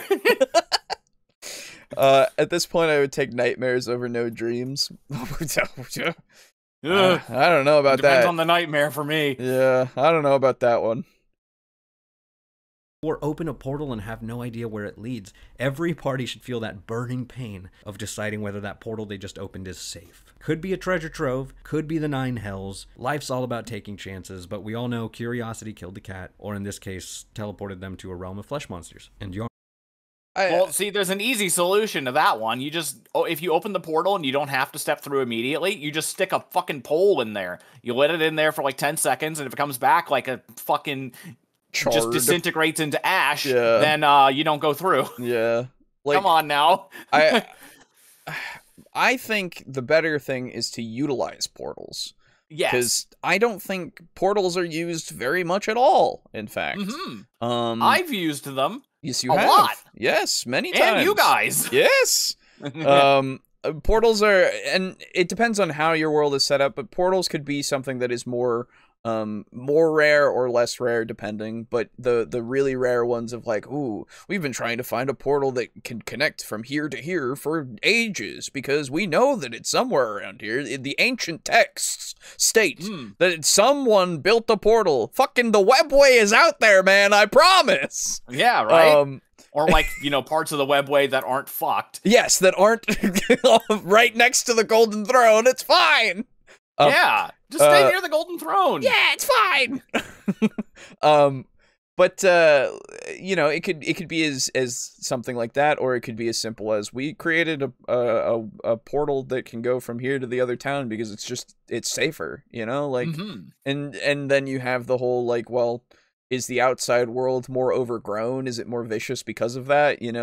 They've been Are they neglecting like keeping the outside world safe because of that? Exactly. They've been beaten back into their cities so much that they literally had to create different ways to travel. So is it like, are people that go out into the actual wilds, are they like more renowned because they can bring back things that no one else can get because they survived those treks? Now, you know what? I'm surprised this has come up now because of that. The game Tales of Vesperia has this thing where their world is fucking full of monsters. And like, you can't go out there into the wild without being like actually really prepared to fight. And so every major city and village and town has a barrier around it. And so the only people that go out into the wild are people that... You remember Tales of Symphonia where you had X-Spheres, and that was the reason why the main characters could fight so well? Yeah. You have their equivalent of that, yeah, where you have this thing that makes you actually able to fight and take on monsters and use arts and shit, and these things are rare and expensive, and not everybody has them. Okay. So, like, the military has them, and, like, organizations have them, but standard people do not have access to them at all. Gotcha. So, going out into the wild is kind of a privilege, and so there's a lot of the world that remains unexplored and shit. Okay. And so that just kind of made me think of that, and it's another interesting way to do that, where the towns are safe as long as the barrier doesn't fail. Yeah. In which case, good luck. Exactly. Because now you're just in a fucking, you're fenced in. Yeah. That's a good joke, Boo. My father actually is buying food for the house. Now, when I wake up from a nightmare, my first thought is always, oh, just a dream, followed by, oh, y'all just done fucked up. Hey, if you can lucid dream, that's great. I've never been able to. Lucky. Never, ever. It sucks. That would be super cool. The one time I was able to do it, it was only for like the very briefest of moments where I'm like, I'm having a nightmare, and I just stop and be like, this is a dream. I want to wake up, and I woke up. There have been That was the one time. There have been moments where I've realized that it was a dream while I was having the dream, and then I wake up. Because I'm like, fuck. Because most of those times, it's a good dream. Yeah, right. And I'm like, man, this is too good to be true. This is great. And then I just have the realization of, oh. Yeah. And then when you try to go back to sleep to get back in there, it's gone. It's gone. It's gone. I just wake up again, and I'm like, it's 6 hours later. Fuck. Yeah, damn it. Oops. At number 25, slaughter something and find out they were A-okay the whole time. Every party will get used to the slashing and the blood and the gore, and then there's the one time, congratulations, you've defeated the menacing town protector? Oh, they were giving the Heimlich. Oh, you might want to lay low for a while. You thought they were monsters, but they were just celebrating a little festival. Cue the awkward apologies. So I think a better way to put that as well would be have a misunderstanding, right? Just in general, because they're like what was it? I talked about this a while back, but I had a character in my original first world that could be found as like just a random thing, who he was a goblin, he and his goblin buds, had been basically they had escaped from a dwarven slave camp. Okay. Of goblins, because they had started to use them as slaves to do their work instead of doing it themselves, and thus kind of reaped the benefits. That honestly doesn't sound very dwarfy, but I'm about it. Right, exactly. But lazy dwarves, that's crazy, right? To me. Exactly, that's exactly right. I wanted to have a little twist on them, and I like it.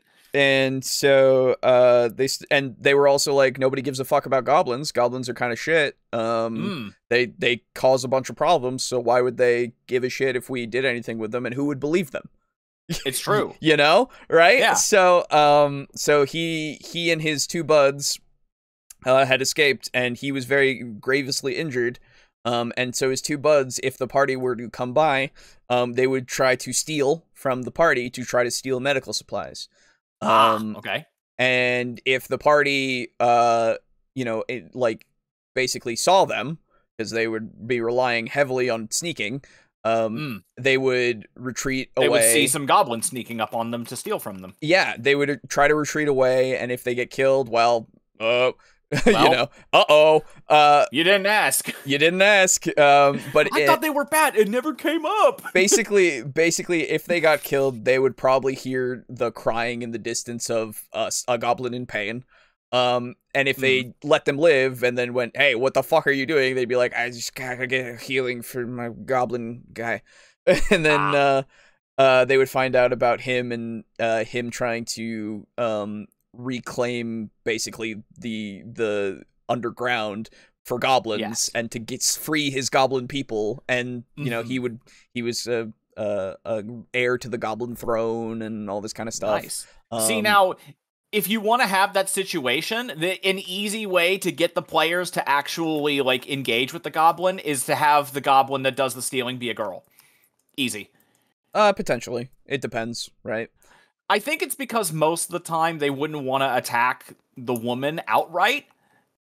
Because if the goblin snuck up on them and didn't try to just shank them, they may be a little bit more interested. Well, they wouldn't try to shank them. That's the thing.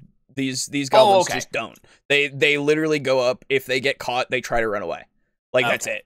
They don't have weapons on them. They are literally in tattered skins. They look like shit.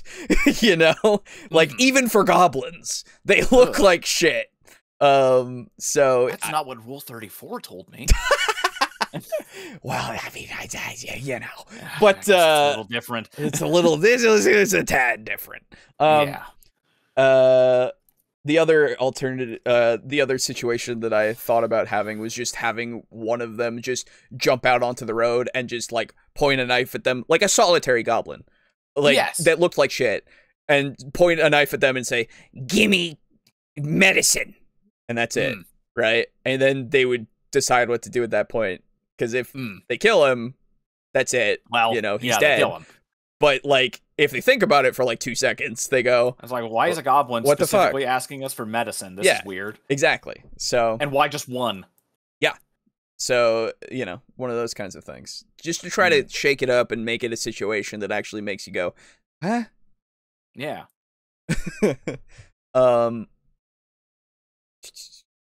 Not lucid dream, just use my imagination while I'm awake like a vengeful god. Oh, you mean after the fact. I see. Fair enough. Dreams are cool, but insomnia stops me at times. That is fair. I understand that entirely. Yes. Not Cue me, the awkward thankfully. apologies. At number 26, set up camp and forget to set a watch. This one is especially common at higher levels because, let's face it, having that double-digit level on your character sheet just starts to make you feel like gods, but nothing wakes you up faster than an uninvited goblin trying to nab your coin purse. Hey! Or that one assassin. You were saying? Whoa, hey. Wowie. That promised to get revenge, and newsflash, that's tonight. A night under the stars, an ambush at dawn. Really should have seen that coming. And finally, not setting a watch, have that be something that should happen to you. Yeah, it's something that you just have to do. I don't get it. I don't understand. Get the whole you should have this happen. essential experiences, I guess, just means in this case something that you should experience at some point, right? Which again, I mean, again, like this whole time it's just been like you know, Yeah. maybe, I guess, if you want it to, sure. But not everything is going to turn out exactly the same way. So Yeah. even with this, like, I don't know any person that when they're out in the wilds with their character, they go, okay, guys, we'll just go to sleep. It'll be fine. Yeah. Right? Because they either go, I have alarm, I'll cast that and just put it all the way around us and we'll be fine for 8 hours. It'll be okay. Or, okay, guys, let's find a good place to, like, hide out and sleep so that we aren't seen by anybody. Or, let's set up a watch. Okay, I'll take 2 hours, you take 2 hours, you take 2 hours, you take 2 hours, and we'll be fine. It'll be great. Yeah. You know, like, they always are going to be so paranoid because they need to not be attacked by something. They need to not be stolen from, all that kind of stuff. Like, it always goes through their heads. Yes. It'll go through my head every time, too. Just in general, in day to day. Man, I don't want to be stolen from or attacked. I gotta set a watch for when I sleep. Yeah, exactly. I set my watch to wake me up at whenever I need to go into work. Yeah, exactly. Exactly. So, yeah, but what will make this happen sometimes is if you have run them ragged to a point of, okay, they need to take watch, and now, oh, hey, could you roll me a constitution to see if you can stay up for your watch? Or can you roll me a search check or a spot check to see if you can see anything while you're on watch? Oh, you did. Oh, you got a 4. Everything looks fine to me, buddy. Yeah, I don't see anything. Right? So, like, those are the ways that kind of still pays off without them not setting a watch. Because, again, they will never not set a watch of some sort. I don't know. Yeah. It's an anomaly to me that you would ever meet a party that is so laid back that they're like, fuck it, it'll be fine. Yeah, because the high level thing that he mentioned doesn't really even matter, because if you do that, you're just gonna throw stronger shit at them. Yeah, exactly. To make up for it. Yeah, it's literally like the point. Yeah. When you get to those higher levels, to have stronger things out there. Yeah. The only times where they don't do the watch thing is usually when they know they are safe. Yeah. And then they won't do it in the inn. Yeah, exactly. So, And then if you ambush them in the inn, it's just kind of weird. Yeah. Well, then it's like something that's actually important, usually. Yeah. There's like a guy who came in to try to steal from you while you were in an inn. That's weird. Why? Yeah, that's fucking weird. Right? So then you start a whole different thing. Yeah. Oh, fuck. Damn it. Those goblins could try to find a kind troll group to live in. They could have. Yeah. Or they could wind up like Grom. Oh. Don't want that. Don't want that. I want 3 Groms. Hashtag not all goblins. That's right. My goblin boys. I miss those little guys.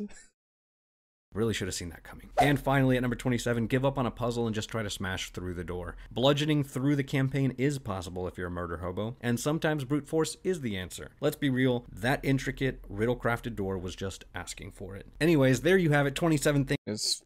Sure. Yeah. It's just another way to solve the puzzle. That's all I see it as. Yeah.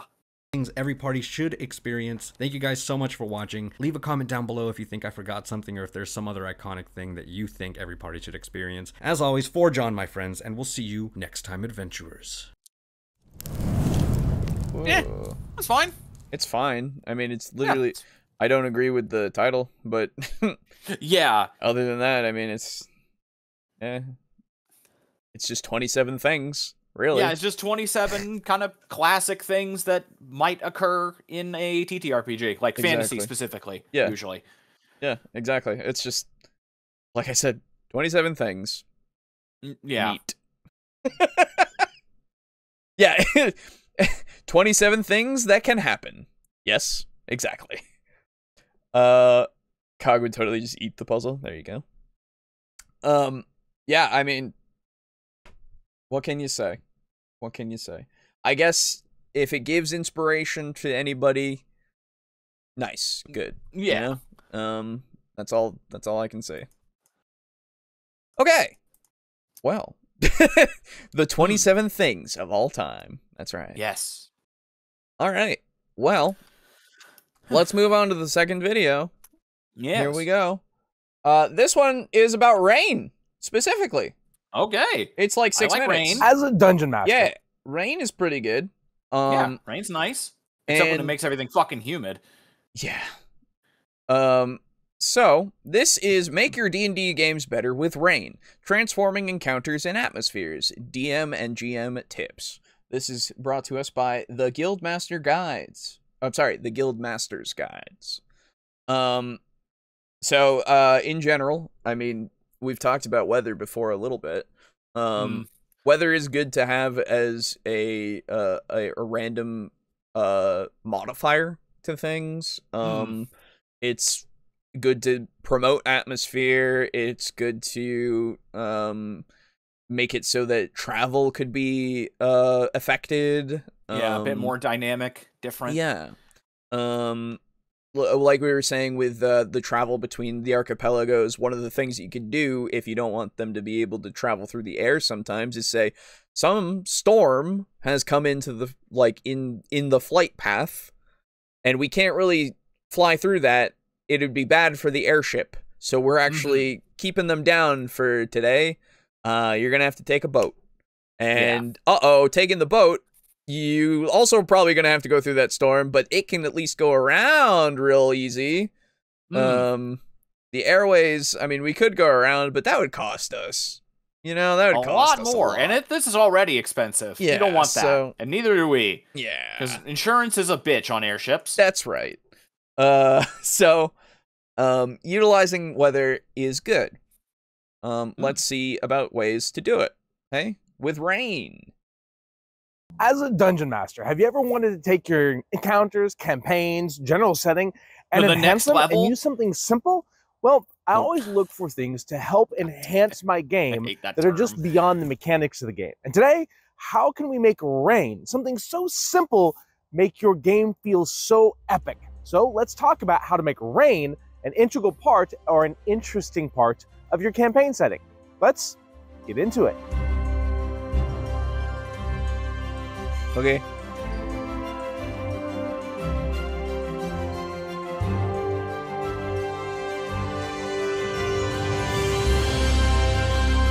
Jesus. A little loud.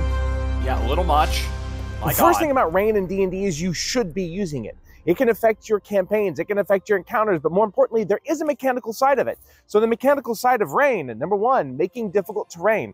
As the water hits the ground, try to run on wet surfaces, especially, well, it makes it slippery. So dex checks. Also, lack of visibility. All of a sudden, you can only see 30, 60, 90 feet, allowing monsters to show up. This makes wave very effective, especially on mindless monsters. There's a mechanical It makes aspect. what?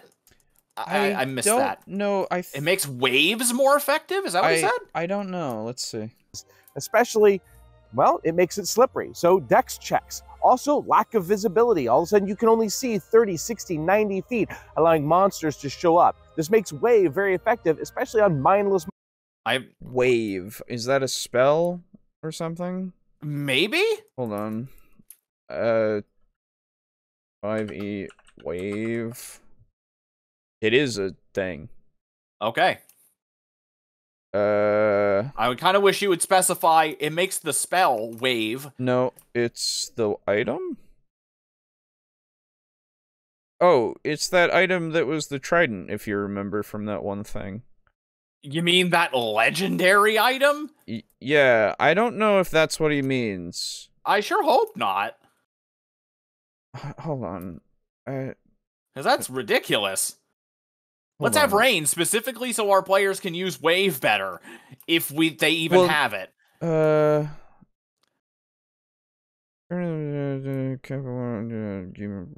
Is Aquan okay. Is yeah, am I missing something? Does it cause rain? Is that why? I don't think so, but it sounded like way to me. Maybe. Hold on. Yeah, but like that doesn't even that applies even less. Yeah, hold on. It's weird. Also, lack of visibility. All of a sudden, you can only see 30, 60, 90 feet, allowing monsters to show up. This makes Wave very effective, especially on mindless monsters.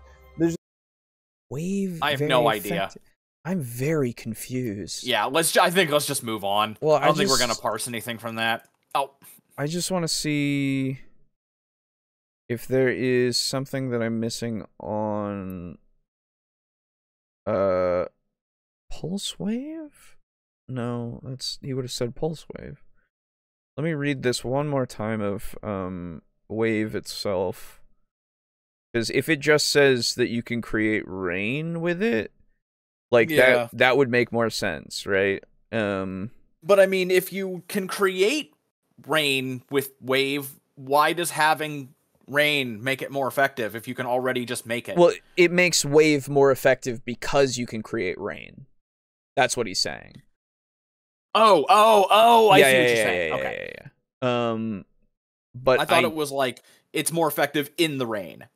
No, I don't think so. Yeah, I don't see it saying that you can do that with it, so I'm not sure. So I guess let's move on, because that very strange. Can barely tell. I want to take my leveling to the next level. Yeah, God, you want to take your blank to the next level? Then do this. Yeah, it's such an overused. Sick of that phrase. Yeah, it's overused. It's because they're trying to get the gamers to do things. That's what they're trying to do, and it's so annoying. Do you want to level up your blank experience? Yep. Do this. Yep. Exactly. Because gaming is cool now. So yeah, dude. Because in my world, troll can just eat anything, including rocks, metal, and stuff, so they can't go hungry. That makes sense. Yeah. Ah, that's cool. I bet dwarves fucking hate them. They probably do. Go Machamp, use way. Yes. Yeah, I don't. The mechanical aspect of rain that it can actually affect your game, such as difficult terrain, visibility, making things like holding onto your weapon's difficulty. If someone blocks an attack, make a dex check or the weapon slips from your hand. So, okay. Now I like the idea of it creating difficult terrain. I like the idea of it making so its visibility is lessened, and potentially even it makes firing arrows harder, right? Yes. That makes sense to me and all that. With the slipperiness of weapons in your hands, potentially. But yeah, I would be careful with it, because that could get annoying really fast, I think. If it was utilized in a way of like, it's raining and then somebody uses an ice spell on you to do that, then I would be like, ooh, okay, we can have some kind of things happening because they used Ray of Frost on you. Now there is, like, it is frosty. It's covered in frost. And it'll be that way for a little bit because it's magical frost, so it'll last like a round or so. So if you do use it, then ooh, it's slippery. Ooh. Yeah. That would be fine to me, because then it's just a modifier that can be applied because of the interactions between the element and something that you can do or the enemy can do, right? The other thing that I would do is, when he's saying if you block an attack, it makes it so that you do it. I would have it so that you need to fail the roll by a certain amount. Yeah. Yeah. So, like, for example, in Devils and Dice, we have the snails, the low carcoals, I think they are. Yeah. There's a mechanic that I made up where they're all slimy and sticky because they're giant snails. And if you roll anything like a if it was a 1 to 5, a 1 to 5 natural, then your weapon would get stuck in the slime. Yes. And you'd have to use a strength check to pull it out. Yes. Exactly. And so it can happen, but only if you roll really poorly. It's not just any miss. Yeah, exactly. Making it so that it's less guaranteed is, Yes. but it's still a chance, right? Yeah. Yeah. Because that's kind of a big deal to all of a sudden be in a fight and all of a sudden you don't have your weapon. That's kind of huge. Yeah. Yeah. There are lots of little bitty things and little mechanical aspects you can add when using Rain. You should be doing these. Let's talk about the non-mechanical side of this. Rain can be used as a storytelling device as well. Imagine the players are basically working on a heist or trying to go to the market or trying to do something in a town, and all of a sudden it starts raining. What happens when it rains? Everyone goes inside. All of a sudden the cover of people the players were going to be using is no longer there. All of a sudden the person they thought was going to be out, the guards are in different locations. Rain changes the dynamics of whatever encounter you're going to be incurring. And so Rain gives an amazing storytelling device by adding just something that's extra, just something that's little, and you as a dungeon master all of a sudden look like a genius because how did he plan for the rain? I didn't, but it started to rain. You can even forecast basically clouds coming in early on. Maybe the players will try to speed up their actions to do it before the rain actually occurs, or do they have to wait and the rain starts? Do they use the rain to their advantage because of the decreased visibility? Rain is an amazing thing because it changes the functionality of how people function. That changes the dynamics of the story. So I love to use Rain for this sake as far as changing how and where people will go. People are hunkering down inside of inns. They may meet someone they wouldn't have met because they rush in from outside of the rain. Nobody likes to be wet, except for players, because we can use it as a mechanical advantage. Yeah, I mean, that's a great point. I didn't even think of that. I like being out in the rain myself. On occasion, there are days where I would just go and I'm like, but Yeah. most of the time I'm like, yeah, this is fine. Yeah. Especially if it's a lighter kind of rain. Yeah. Not super into just getting soaked for getting soaked's sake, but it's certainly not the worst. Exactly. So, but it absolutely does do this. In any setting, really, the rain can do this for everybody. Yes. And hell, if you want it to be in, high fantasy, low fantasy, sci-fi, post-apocalyptic, all that kind of stuff, the rain can then change depending on the setting itself. This rain here is regular rain. This rain here is acidic. This depending on the area that you're in, it can be different. You could be in a volcano and it rains there and it's black because of all the soot and ash in the atmosphere. Yes, actually, be all absolutely spooky, scary. Yeah. And thus it changes entirely the interaction with the visibility thing that you've already established of, it takes away visibility. This rain is even worse, and especially I like the forecasting it beforehand with clouds. Yes, clouds days before or day before, or somebody, you have your weatherman out there going, hey man, it's gonna rain tomorrow, fuck. I hope you don't need to go outside a lot. And then it's like, we were gonna go outside a lot. Fuck. Oh, goddamn. Why did you do this to me, weatherman? You controller of the weather. I know it's you. Why couldn't you just fucking tell it to go away? Yeah. God. All you had to say was that it's not gonna rain. Why didn't you do that? So yeah, it's great for utilization in that way. I absolutely 100% agree. If you're in Spain, it will fall mainly on the plain. Hey, there you go. I sat out on my porch during a tornado. That was fun. Whoa, that sounds extremely terrifying. Yep, fuck that. I would rather not. Yeah. My boss actually had a tornado kind of actually affect his house. Like ripped fucking roof and stuff, and shattered windows. What? Where was this? This was down here in Virginia. Oh, okay, yeah. Yeah. I didn't know this was a recent one or a long time ago. No. I was about to say, in Maine? Tornadoes in Maine? No, that's never happened, thank God. Yeah, that's why I was surprised at first. Yeah. It even knocked down some trees as he was going outside to see what was going on, and it knocked down trees like both cross-sectioned onto his new car. It's fucking windy out here, huh? Fucking bad. Fucking windy. Yeah. Anyway, if a tornado doesn't look like it's moving towards you. Yes. 3 hit on the other side of town, but weather was still wild. Yeah. Yeah, there was a tornado warning in my area, I want to say like a month or two. No, it was quite a while ago, actually. I was still an intern. Fuck. It was a while ago, but we had to like go into the tornado shelters and everything at work. Nothing, it never touched down, so it didn't actually happen, so that was good. But that's good. In my area, I literally was looking on my doorbell cam, and it was dark and fucking rainy and everything, and I was like, Jesus, those clouds are moving fast. And they were probably green. No, they weren't. Yeah, that's the worst. That when I was younger, a long time ago, I saw green clouds. Holy shit. They are ridiculously scary to me. I can imagine. It's fucking unnatural, dude. Even though it's incredibly natural, I guess. Yeah, it's natural, but fuck, dude, it does not look natural. Exactly. I wish I had a tornado shelter at work. That's, hey, fair. If you have a basement, that's at least something.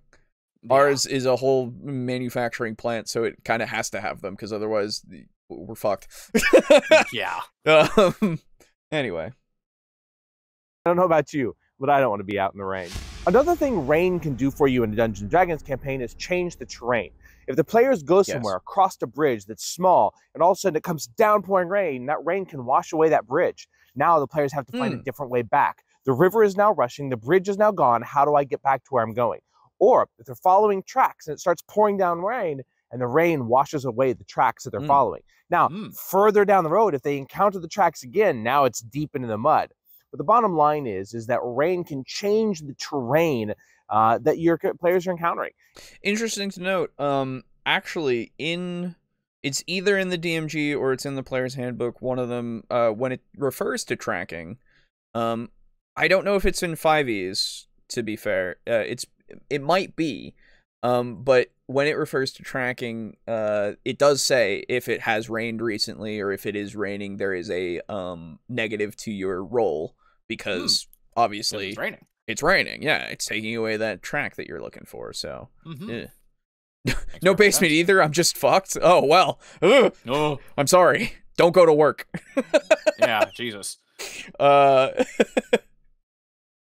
I could get in a ditch and hope I don't drown or get struck by lightning. True. Well, at least the lightning will be quicker. Or you'll wake up with a fucking badass scar and a story. Yeah, exactly. Oh, that's if it wasn't fucking painful and horrible, I would love that. I don't know if it is. I think it is, actually. It can be very painful. Well, then just don't get struck by a painful one. Oh, okay. Yeah, I'll do that. Yeah, come on. You have the option. Come on. Yeah, that's true. That. Yeah, I forgot. And so therefore it can change how players need to get to somewhere or return from somewhere. And I'm a big fan of changing what we thought was going to happen and using something that gives a little bit of realism to it. The best part about this is forecasting it. You could even say the storm is coming up on the horizon. The players know that happens. The bridge they crossed was way too, well, rickety to withstand a good rainstorm. So how would you use rain to change the trajectory of your players? I wouldn't. In fact, fuck that. Fuck rain. Fuck the weather. Yeah, it's always dry. Turns out this is just the lead up to a fucking Mad Max campaign. Ooh, yeah, there you go. Well, that's a thing, right? Like it could be a thing. Literally in your campaign, yeah. It hasn't rained in months anywhere. Weird. What the fuck is happening? That's fucking weird. Yet we still have an ocean. I don't get it. What's going on? Yeah. What's going on here? Why that? What the hell is even that? What the hell is even that? But I really like the idea of washing away bridges, small things like it could affect small towns as well, things that aren't developed as well, like bigger cities, right? I mean, that happens in real life all the time. Fucking just down the road, fucking it can flood if it rains too hard, you know? Like it's just a thing that happens. And thus even the consequences of the rain happening could create opportunities for you and your players to like help the town out, gain favor, gain gold, all that kind of stuff, become mercenaries, but for the public well-being. You know, they're contractors, that's the word. Yes. You know, they're digging ditches for the future for them to divert this rain, or, you know, it's very menial stuff, but it's stuff that you can utilize if you do what we said beforehand of like utilizing a system of more than just gold as your reward, doing favors and stuff, and opinion and prestige and respect, all that kind of stuff, right? Utilizing that to then become more well-liked in the town, have that spread as a story to other people. These people, when they go to places, they literally help people, like, more than you would think, actually. You can just ask them. They do fucking public works shit. It's crazy, actually. It's really weird. Why do they do that? I like it, but at the same time, like, what the fuck? Yeah, who does that? And then you have a reputation that you can, like, precede you, literally. And perhaps that creates more opportunities with lords, or it could create more opportunities with those of more nefarious means who are like, hey, you guys, like, are liked by everybody. You guys fix that bridge. We don't like that. Yeah. We decided. Yeah. Or literally, next town over, I mean, you guys could just sell this shit for us if you could. Because, I mean, they'll trust you. Yeah. They don't trust us. They don't trust us. No reason. No reason. That's a good question. Anyway, could you do this? I'll give you money. How much money? Enough. You got it. You fucking got it. That's why you're the best. So, yeah, I mean, it can give you a whole bunch of opportunity. Picture heavy thunder flashing, lightning, buckets of rain, and a dude on a porch laughing his ass off. There you go. So literally the meme of the guy sitting in the fucking white lawn chair in the storm. Oh, yeah. I love that one. Yeah. Just scratch the scar into yourself and say it was lightning. No, I'm good. Yeah, no thanks. Why not play in a boggy swamp from Jak and Daxter 1 where it never stops raining? Oh, man. I missed that. Or just play in a swamp where it's just always, you know, or a rainforest. I think a rainforest would be more appropriate. Not because it's not appropriate. More interesting. Not because it's a rainforest and it has to be raining, but just because rainforests are not used very often. That's true. That's true as well. Yeah. I've literally never seen like an actual play or anything like that where anyone ever goes to a rainforest or a jungle like that. It's always like a tropical, like island jungle, not this kind of like dense, you travel like 2 miles a day kind of jungle. Yeah. I was listening to fuck, what is it called? Get in the Trunk. From oh fuck me. It's an actual play. Dimension 20? Nope. It's fuck. Why can't I remember? I was literally talking. They're the Delta Green one that I listen to on occasion. Oh, okay. Fuck. I already seem to remember the name, but I don't know it off the top of my head. Anyway, Glass Cannon. Glass Cannon. Glass Cannon. That's it. Yeah. One of the fucking Christ. One of the things that they did. They went to. I think it was Mexico. Okay. And so they had to go through jungle and stuff. Oh, your homeland. There's no jungles in Mexico. Yeah, there is. In Mexico? Yeah. It's a desert. What are you talking about? What? Anyway. They went through an agave jungle. I see. No, it Disgusting. was closer to the Yucatan, so jungles and stuff, right? Yes. And unfortunately, there wasn't much, like, it took them longer because they had to, right? But there wasn't much, like, that was really done with it. But that was the only time that I've actually seen that as something that's happened. Okay, that's good. In a campaign. So I was like, ooh, that's neat. You don't see that a lot. But yeah. The other thing that's really fun about doing jungles... Sorry, I don't mean to cut you off. No, you're good. You're absolutely good.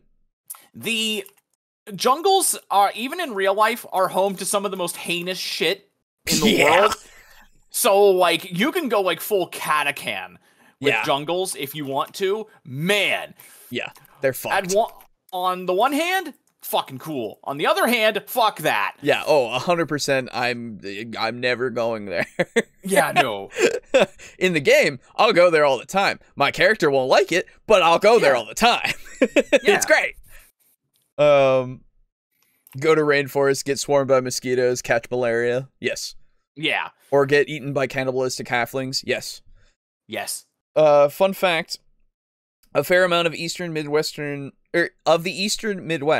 of America is classified as a temperate rainforest. Yes. Climatology is weird. Yes. I like didn't the old know growth that. forests in like Northern California and Washington State, that is a temperate rainforest. Really? Yep. Weird. I don't know how many there are in the world. Yeah. I think there's like very, very few of them at the moment. That's so strange. Yeah. Neat though. Yeah, very cool. Another way that I love using rain, and I talked about this earlier, is difficult terrain. Rain is an amazing way to create difficult terrain, not just in overland movement, but also in combat. It affects both. And so the thing is that if players are trying to get to somewhere in your campaign, rain can make that trek harder, slowing them down. Now, why would we do this? Only to enhance the story. I don't like using rain to create problems for the players unless it's taking the story and projecting it further or enhancing it. Maybe I need them to slow down and find cover, which then gives them a side quest or an NPC they may meet, right? The players search drastically for cover and they come across a small hut. How did they know the small hut was going to be there? It doesn't matter where they're at. They were trying to find it. They rolled a survival check. The survival check was high enough. They found the hut. That's one thing that I love, is that I can plant things in locations using rain to force the players to create kind of an action that I may know. Now, here's the thing. What if the players don't search for cover? What if the players move on? Well, then we may layer a level of exhaustion over the players. Then what? Well, now they're exhausted. Now they need a long rest to get rid of that exhaustion. What happens during that long rest? Whenever we change what the players are doing or give them a challenge. Yeah, other things could happen, I guess. Yeah, I guess. But I find it very strange that he's like, I don't want to give them difficulties when that's literally all you're doing. What you do, yeah. Yeah, that's the kind of the point. You present adversities and difficulties for this exact reason. To overcome. Yeah. Yeah, otherwise it's just nothing. Like, it's just a dumb way to word it. I know what he means. Yeah, exactly.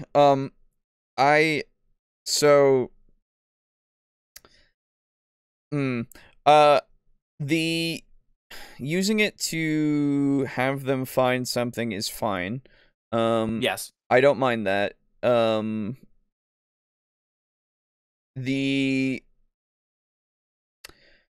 It just depends on, like, for me, it's hard for me to justify utilizing it for that reason alone of, like, I want them to go and find this thing, you know? Yeah. That hut that's on the side of the road, right? They'll find it or they won't, in my opinion. Like, it'll be on the side of the road if while they're traveling I say, like, oh, hey, who's, like, leading the caravan right now? Like, who's up in the front, right? And then I have them roll for it, and potentially they spot something in the trees, you know?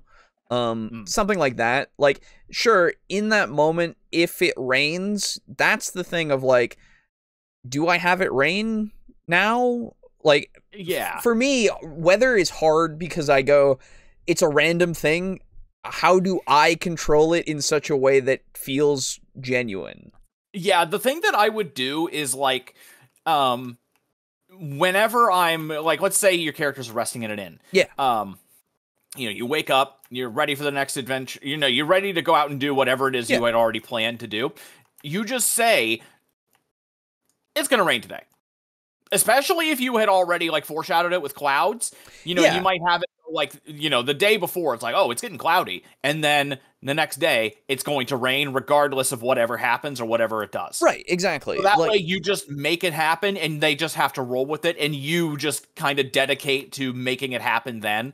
Yeah, exactly. Well, that's the other thing of, like, when do I want to foreshadow clouds? That's the other thing, right? Of, like, when do I want to foreshadow that it's going to rain?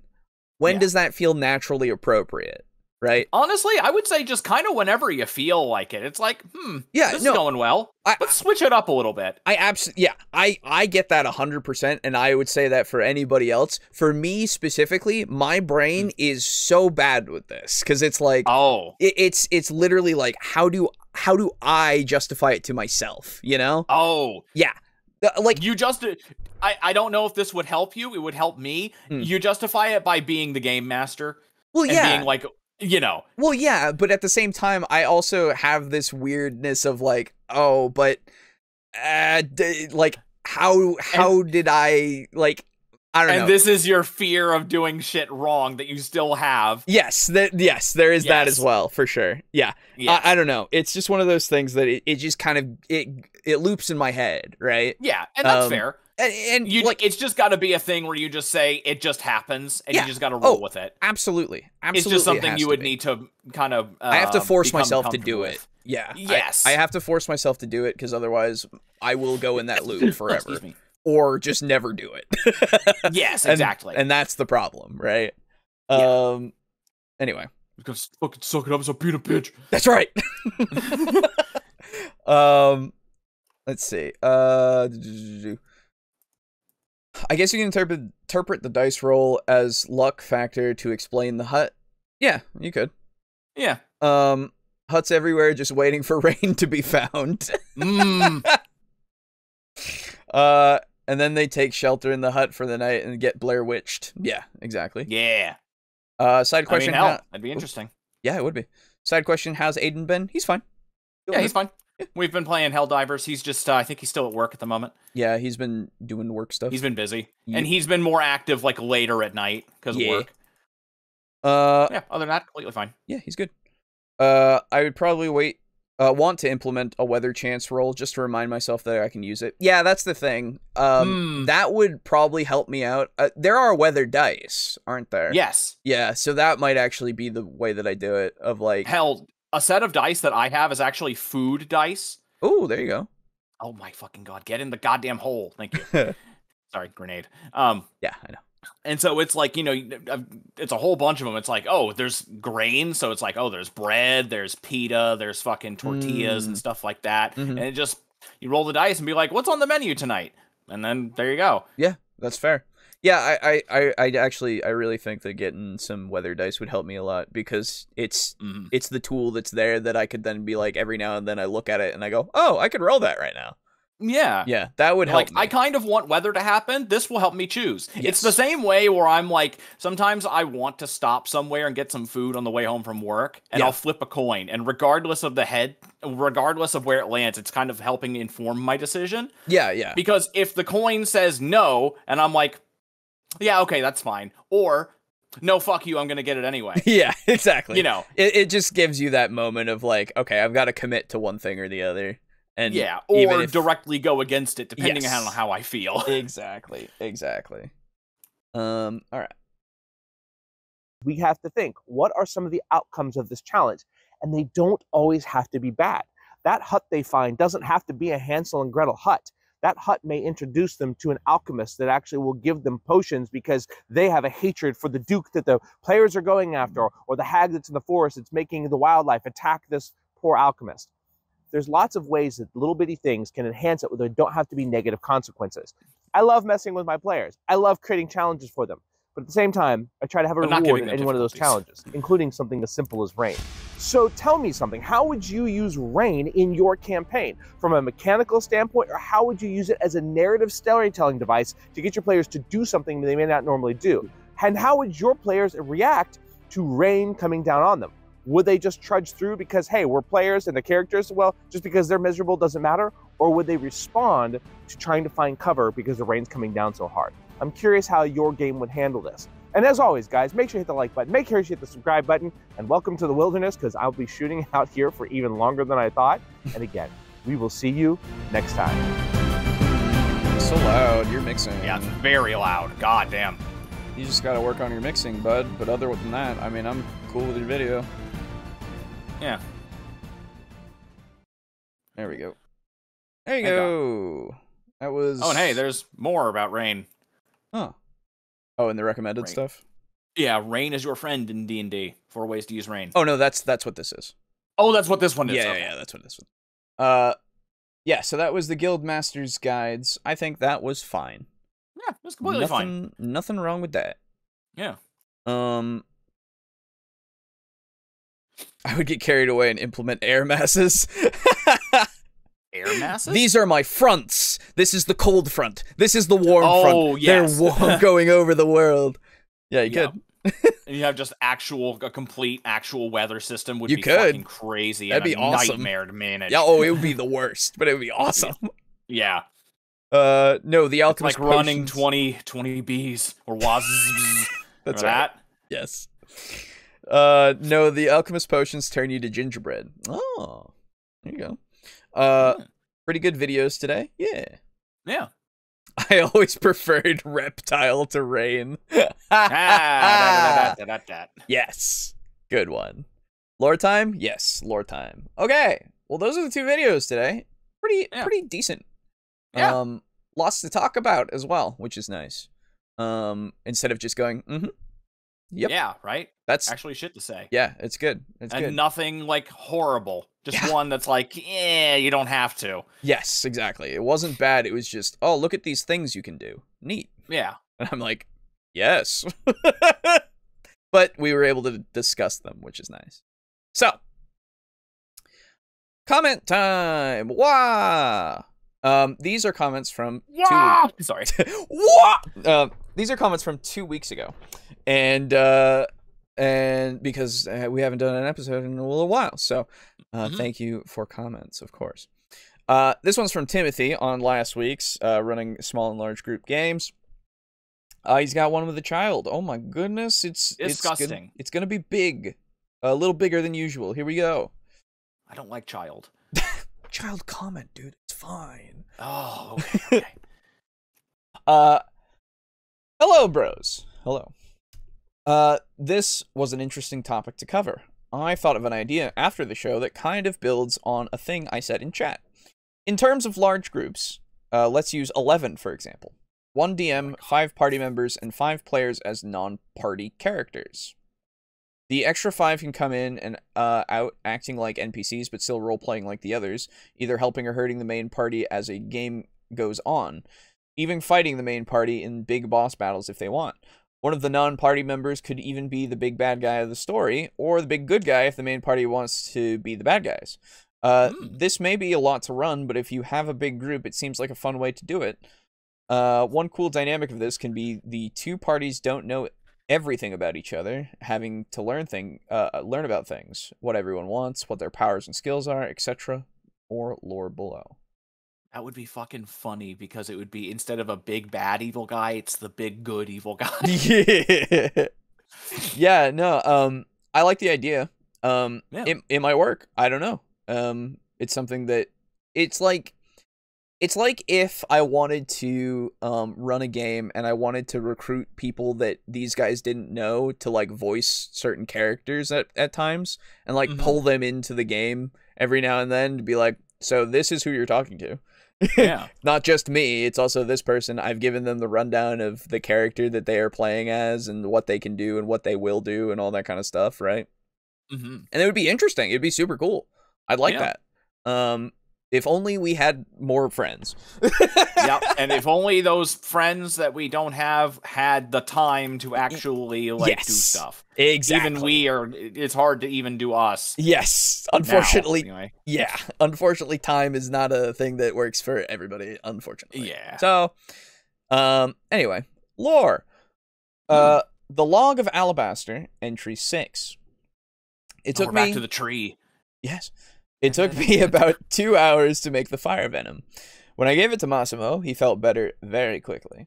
The standard reaction happened after he drank it. His skin heated up and smoked a bit. Ooh.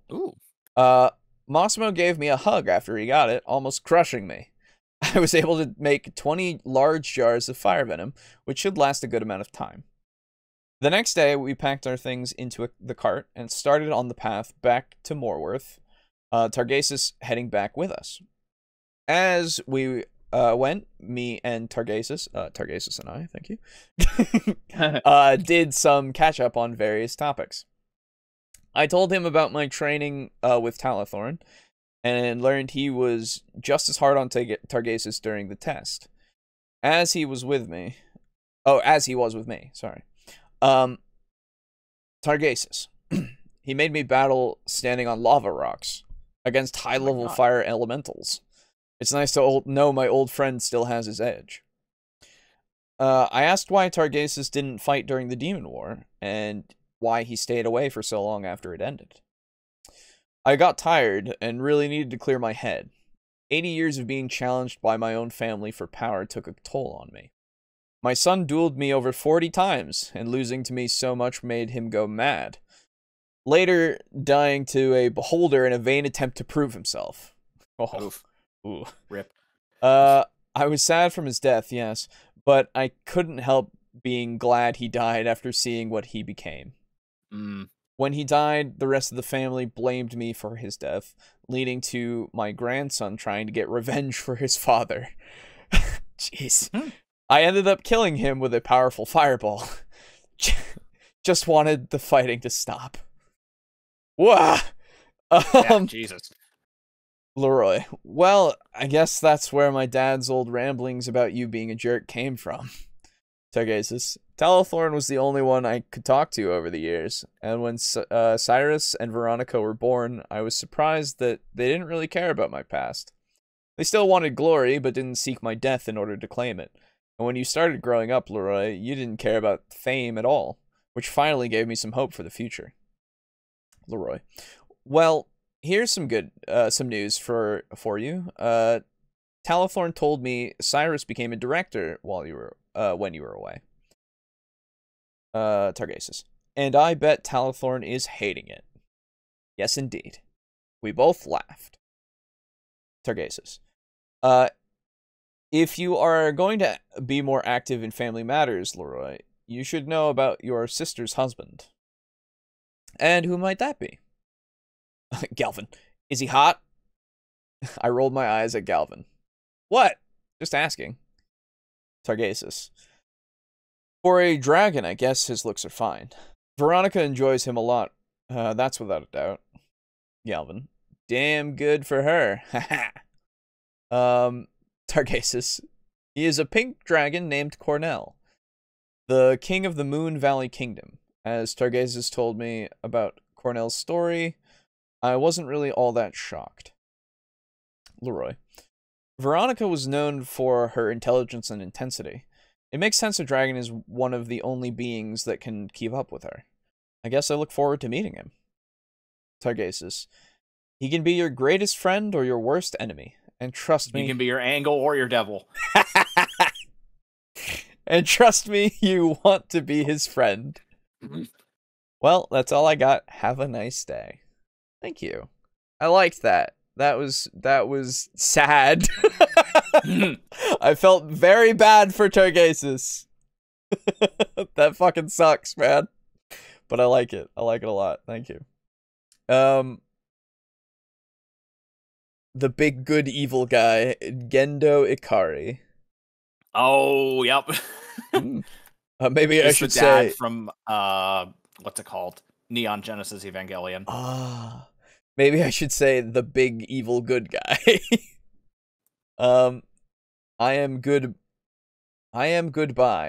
but that does not mean I am a good guy. Oh, I am a good guy, but that does not mean I am a good guy. Yes, exactly. Putting it the other way around. And Lux with a very short comment. Oh my god. Today's comment is paid for by no one, makers of nothing. Do you have a problem you don't know how to solve? Or maybe you do know, but you just don't want to do it? Try doing nothing. Doing nothing requires no effort on your part and can be finished instantly in 0 easy steps. I'm so confident in nothing that I'm willing to give it my personal guarantee. If you're not completely satisfied, I'll let you keep nothing for free. No need to call or order online. Simply do nothing right now and you'll receive nothing immediately at no cost. That's awesome. Asterisk. You won't find a better deal on nothing anywhere. In parentheses, the asterisk. By doing nothing, you consent to everything. So anyway, no lore this week. Thank you, Lux. Very good. Very good. Oh, good. The sadness was what I was going for. Good. Yeah, no, I like it because it fucking sucks having your family go mad, and of course then revenge against you from more of your family, and then more beholder death for to be shown or to try to be taken in the same respect with the same respect. Fuck. Bad. Yeah. Anyway. So thank you for comments, everybody. Appreciate it, of course. Thank you for hanging out with us tonight. I am going to now tell you about things that you already know, that you, if you're new, you don't know about, potentially. But here we go. It's shill talk. Wow! Are you with money? Do you have cash? That Crazy you want to give to us? That you could, in fact, donate to us every month if you would like to, and if you're able to, and not feel like it's an obligation, well, you can join the Patreon or the Ko-fi. Both of them you can donate to us. Both of them give the exact same tiers of rewards. And you get the shout-outs and stuff, of course. So, of course, shouting out our thank yous to our tier 4s, giving us those $15 every fucking month, like crazy people. That being Dranko Kraken, Mog Zero, Rick, aka Unit Rico, Slazer, and Steely. Big thank you to all of you for continuing to put up with all this bullshit and giving us money for it. Yes. That's silly. And a thank you, of course, to Crimson Rose Armok, aka Lux, for that $5 in that tier 2. Appreciate it, of course. And a thank you, of course, goes out to our tier 1 contributor for that $1 every single month. All of you are insane, and we thank you for it. Immensely, of course. Oh my god. And if you would like to join for as little as $1 a month, you can. Links in the description for the Patreon and the Ko-fi. One-time donations can also be done through the Ko-fi, so if you don't want to have a membership, you can just do it one time if you want. And of course, other ways being you can go over to TeePublic, buying the logo on whatever you want over there. Pretty good quality for most of the stuff. As I've said before, the posters leaves a bit to be desired, but I think that's more of the quality of the actual design itself, having a few splotches here and there that were not able to be seen in a smaller view than it was the actual posters themselves for TeePublic. So don't get a big poster. Get everything else because it's smaller and it looks better. And other than that, of course, going over to our website, you can get our custom dice through there for $15, as well as find all these other links to all the things that I have already talked about and will talk about in a second. But yeah, our custom dice are out there. I still have all 99 sets that are available to you, the people out there, behind me on my shelf. All the people that are behind you. All the people that are behind me, as well as the dice for those people. So you better be giving me the money, otherwise you'll steal them from me, and I'll be very sad. And of course, last but not least, you can go over to Humble Bundle using our link in the description, and anything you buy through there using the link will support both us as well as Tabletop Alliance, who is linked in the description for you to find out more about their charity work that they do with tabletop stuff. And right now, I mean, you can go over there and buy Helldivers 2 through there with the Super Citizen Edition for $60. That doesn't seem that bad. That actually seems pretty good. Otherwise, buying it for $40 is also real good. Yeah. And ooh, what's this? Humble Heroines Action, Adventure, and Intrigue. What you got here? Eastward, Lisa, Wanted Dead, Metal Hellsinger, Plague Tale, Scars Above, Corvus. I don't know most of those. But the Dungeon Crawl Classics and Mutant Crawl Classics Mega Bundle 2 is here. Whoa, nice. There you go. What's this? $40 for 80 things? Yeah. Wow. That's real good. Because that's a thing for 50 cents a piece. Yeah, it's 2 different games all together. That's great. Together at last. I actually might get this myself in a second. So don't you have enough games?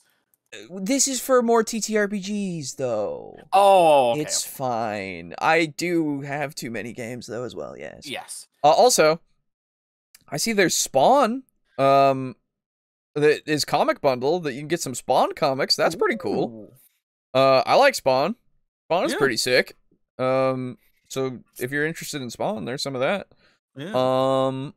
And there's the Dune Adventures tabletop RPG. Whoa! We were just talking about Mad Max style fucking things. We were, but these have big giant worms. Yeah. So yeah, there's that as well. Man, they got a lot of TTRPG stuff this time around, eh? So go check that stuff out. Otherwise, check out the stuff in the store itself, as well as the choice bundle, which I'll be honest, this time the choice bundle doesn't look too good. One of the games that I'm going to be getting is Saints Row, the new one. Ooh. Don't play it. I'm not going to install that. It's just going to stay in my keys forever, I guess. That's good. Yeah. The other one being Realms of Ruin, the Warhammer Age of Sigmar one, which I have not heard anything about. So I don't know. You play as Stormcast Eternals. Yeah, but cool. Stormcast Eternals are kind of cringe. They are kind of cringe. Neo 2, though, sounds interesting. Other ones I don't know anything about, so those ones are probably ones that I would actually play. But yeah, but other than that, I mean, the other choice bundles that I've gotten in the past have been pretty fucking good, so, you know. They have a couple of things. Like, I got Amnesia Rebirth through one of the bundles, the choice bundles, let's be fair. Like, sometimes they just say, that's a popular thing, let's put it in there, okay? Yeah. And it's not all winners, but a lot of these indie games that I get, though, a lot of those are really, really good. Let me be clear. Anyway, you get to choose, though, when you actually join these things. I think you get to choose 3 out of them now, since the legacy thing is only for people like me who just subscribe to it way the fuck back, who get all of them.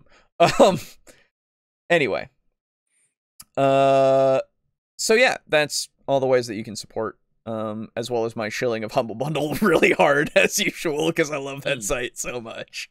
Yes. The great show, guys. Thank you.